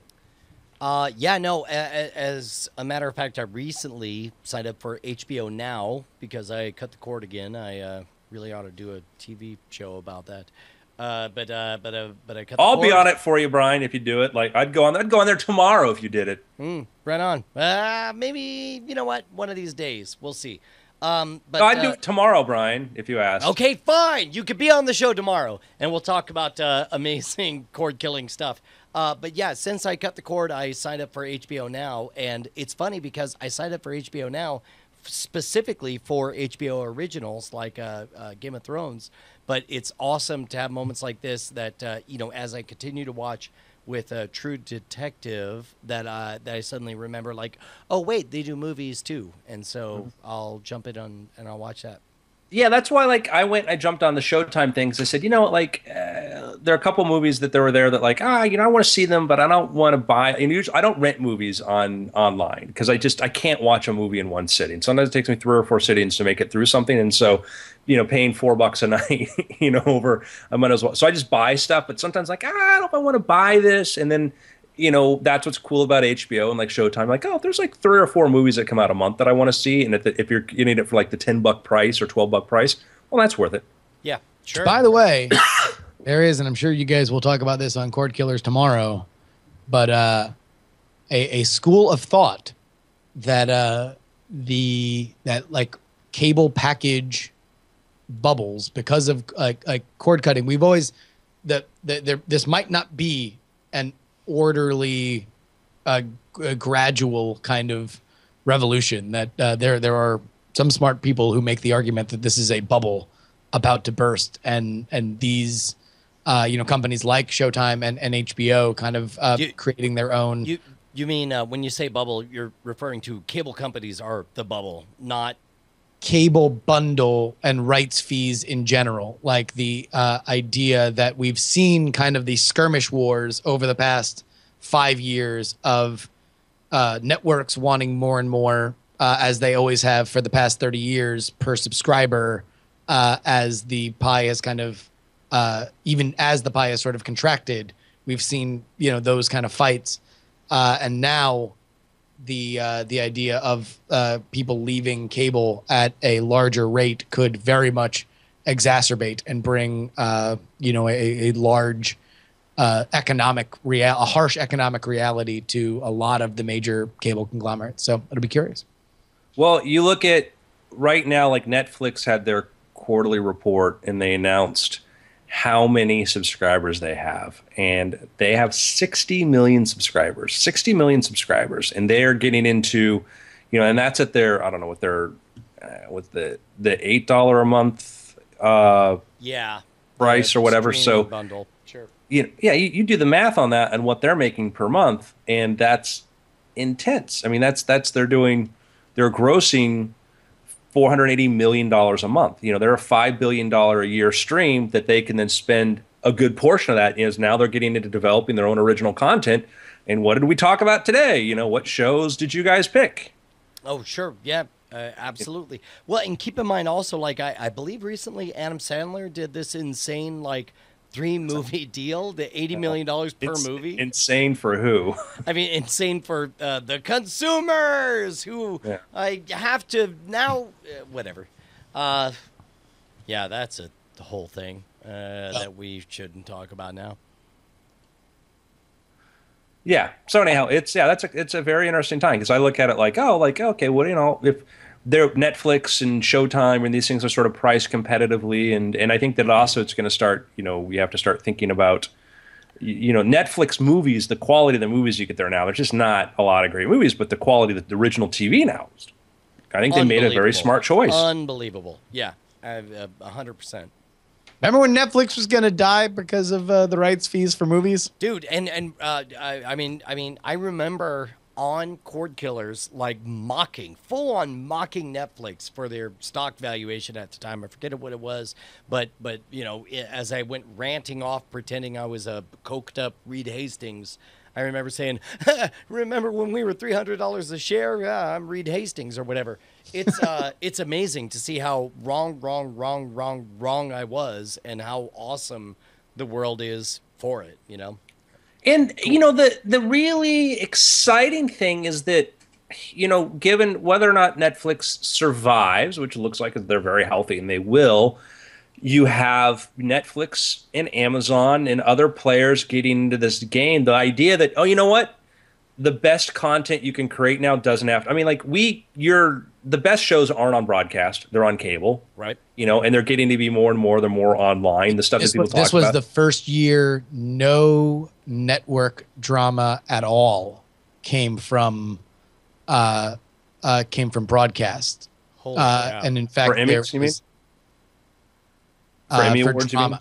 Yeah, the Emmy nominations. Yeah. So you think about that. You think about that where when when was the last time we got excited about a network show that we started talking about? And that's telling. So that's the exciting thing about Netflix. That's where the model has shifted. That's where the model has shifted, and we'll see. It's funny to picture a world in which broadcast television ceased to be the dominant form, but instead became like defined by it's the safest, least ambitious of all the places. Whatever content you put on there has to be as safe and as milquetoast as possible. Which is what it is. But I'll tell you it's interesting too is we had recently Apple launched Beats One, right?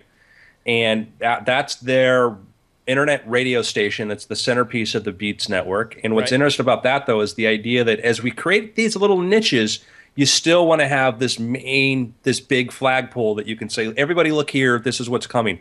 Netflix, everybody knows Netflix. So if you say Daredevil, Netflix, get it. You name other shows, it's confusing. The idea of still having these central sort of things, and that's going to shift. I think that's very much going to shift, but it's interesting because there is still that, like Apple saw this, for music, we still want, used to be MTV was where we found out what was cool and new. And now they want to have like the world's #1 internet radio station so they can say, hey, want to find new music, look to here. We want to control this. Right. Well, it's also Beats One is so fascinating because I think it's the first radio station in history that is actively hoping that you stop listening to it and start listening to something else on Apple Music. Like they hope that you listen to something and you're like, man, I love that song. I want to hear that album. And then you start listening to the album and you're hooked into the Apple Music ecosphere. And that's what I actually really like about it. It's really rad to just listen to stuff and just be able to be like, yeah, I like that. I like that. I like that. And it continues to tailor the algorithm to what I like. Yeah. To be honest, I actually think that's a brilliant strategy in that it gives you the moment you open Beats One, you feel connected to everyone else in the world. It's sort of the meta narrative is, hey, this is what the whole world is listening to. Are you with us? Yeah, we are. And then it's like, now go listen to whatever of these things you really like. I think it's important to have, the role of the DJ. I remember thinking, as a child born in the 70s, growing up in the 80s, I remember the voice of the DJ not being an intrusive obstruction, but instead being my connection to what was happening, right? Mm-hmm. And I feel like Beats One can absolutely do that. Well, yeah, I agree. They there's a DJ interruption after every song. They're not like, you see a lot of the stuff that has been built up on commercial radio of like, hey, don't worry, you get 9 songs without listening to me. Like, here's 4 songs in a row. Or but Beats One, it's content though. Like they opened up with a interview with Eminem, and again, there's been other DJs doing good stuff, but so much of what we listen to on the radio now is just people trying to convince you not to go to another station and trying to feed you the commercial message and stuff. Please don't and hang it's not. up. I promise I won't be back soon.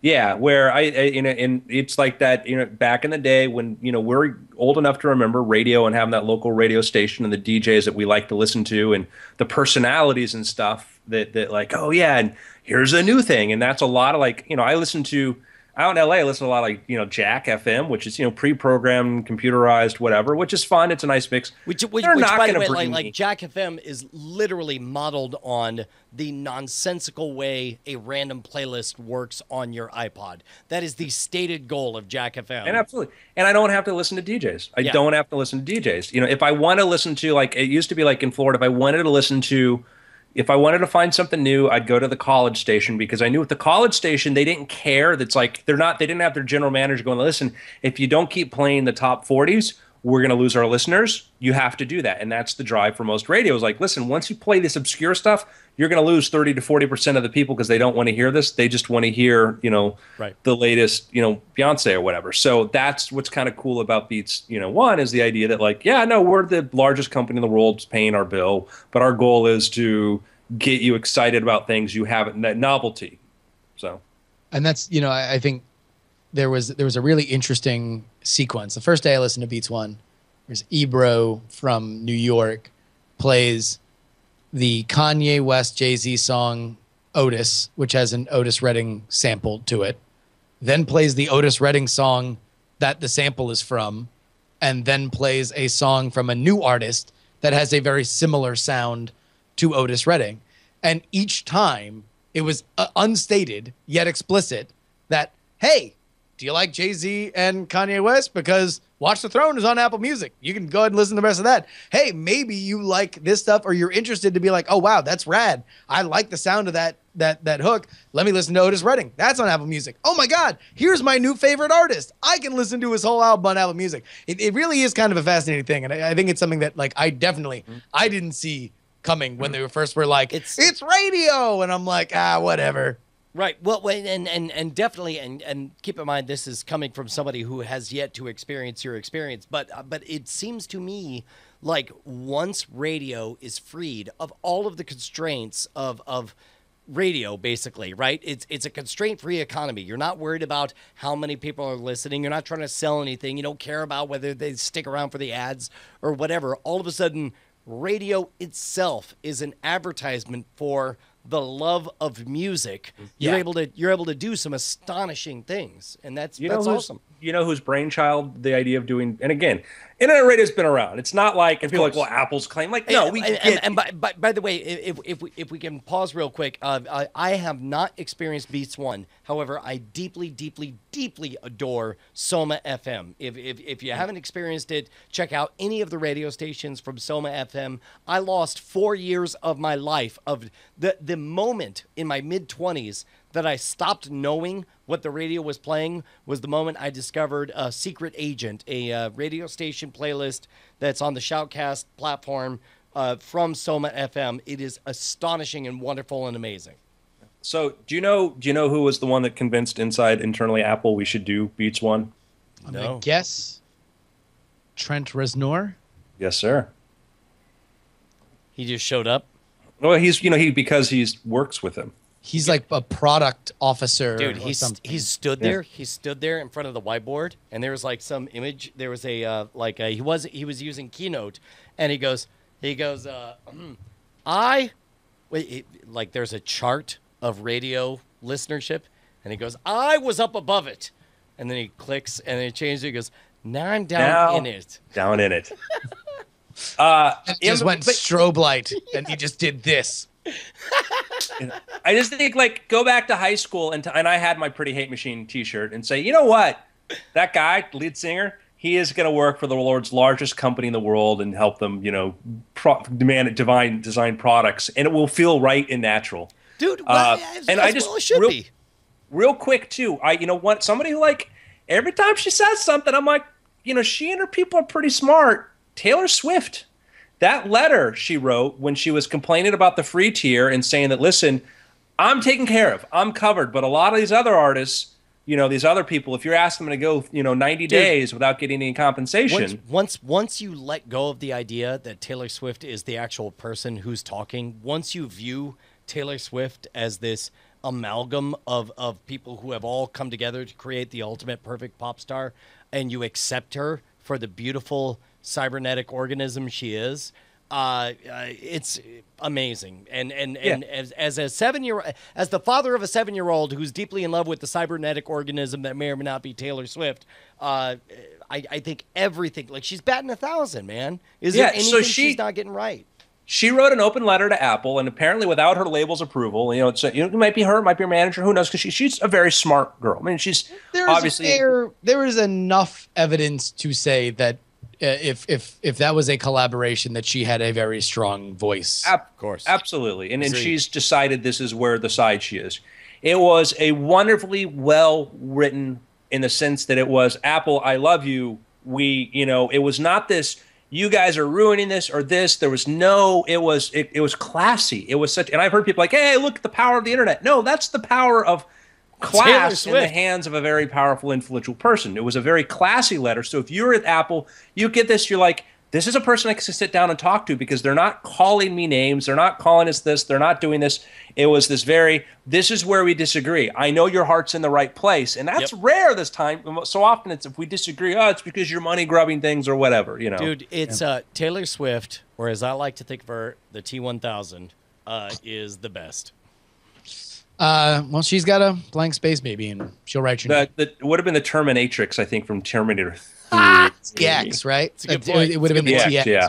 What? Just because she has a all right, guys, vagina, I maybe gotta, she tap identifies out. as a T800. You ever think of that, jerk? Sorry, Justin was busy cutting us off. No, I I was making just letting some you know kind that I got to.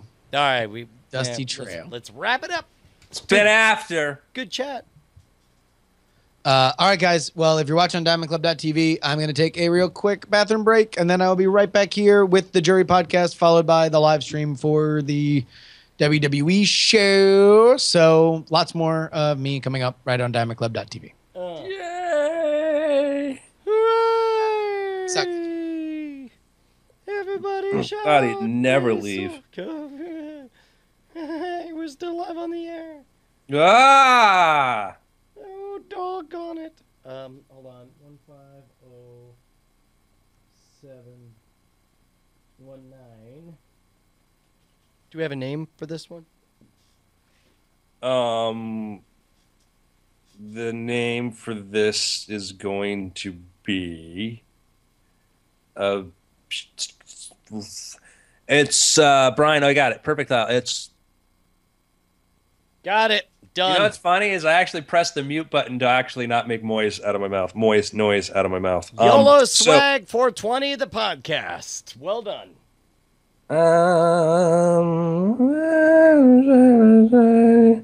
I would say the T Swift 1000.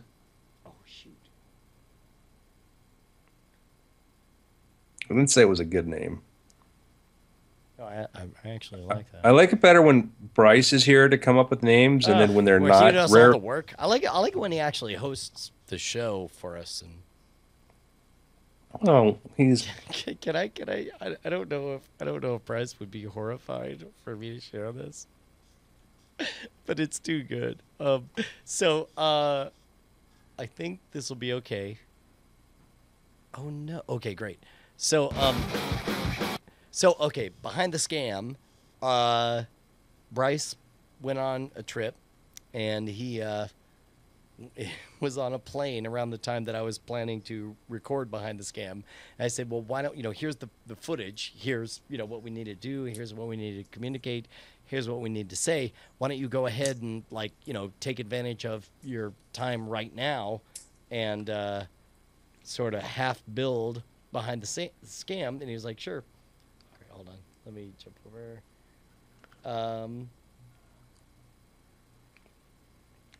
And so he's like, yeah, sure, whatever.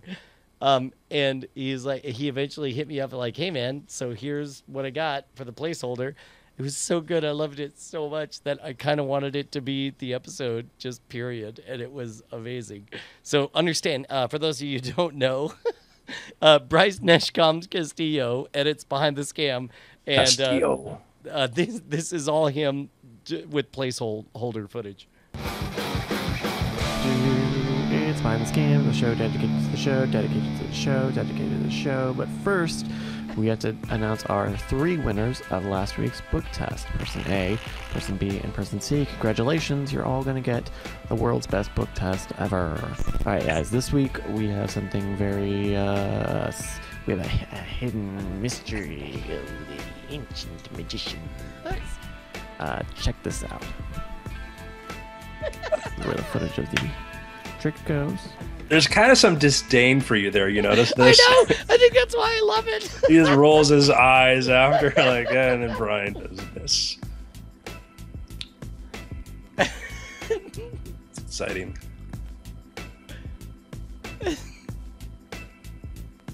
Not only do you get complete control of the deck, but it's seriously a untold secret for centuries. It's only been mentioned a handful of times throughout all recorded Magic history and all the writings and stuff. You can control a single card, a group of cards, in any sort of shuffled deck. Spectators can take it, examine it, before Who's handling and the cards after. there? That's Jason England. It will Yeah, appear it's totally quite fair, good. but you have full and total control over the deck. You can learn it in minutes. and use it in a couple of hours. He's like, even do my I still total have beginner. my Ben and Jerry's ice It cream comes with in the beginner's freezer deck, right advanced now? deck, 40 minutes of instruction from Jason England. Double check with John about that, because that's what Theory 11 is offering. I don't know if we're giving them all the same stuff. Do I want a burrito? And you can get this now on Scam Stuff. But wait, X number of people that John tells Brian to get are going to get it for free. All you do is go to gaming.scamstuff.com and get it for free when we announce the winners next week. And then so this is the part where Brian kind of trails off for like a hot second or so. Like if I want to talk about the elephant in the room, this nose. We have a lot of white light here. That's not like if I really bump up that a little bit. Oh, that actually. Ooh, I'm overblowing out. Too white for that. Oh, that's awesome. Isn't that the best thing on the planet? Bryce is a treasure. And Bryce is good. And Bryce is Bryce is going to become a formidable podcaster himself. I can Oh my tell. God, no! I can Bryce tell. is on track, and that's the only reason. Like, I I hope know. everything's fine. Because Let me share that. we're entertained by him not being entertained by this, because he's, we're willing to watch him be like, all right. He really is. He's totally Brian hypnotic. crap that he says about this thing. Da da da da da. Sunbum, that's literally it's blah, blah, blah, blah, blah. I'm not gonna talk. It's not on BBpedia videos. Holy cow. Bryce is awesome. He really is. Also, holy cow, this story, bro. Oh, and then the dude afterwards, it's Australian. Like, man. It's like, so I punched it back. Whatever, bro. Surfer Mick Fanning, I punched the shark in the back. That is the dopest sentence I could ever hope to speak out loud. Look at the size of that fin. Yeah, dude. That's A monster. Giant, erect, terrifying phallus. Oh, yeah. All right. I guess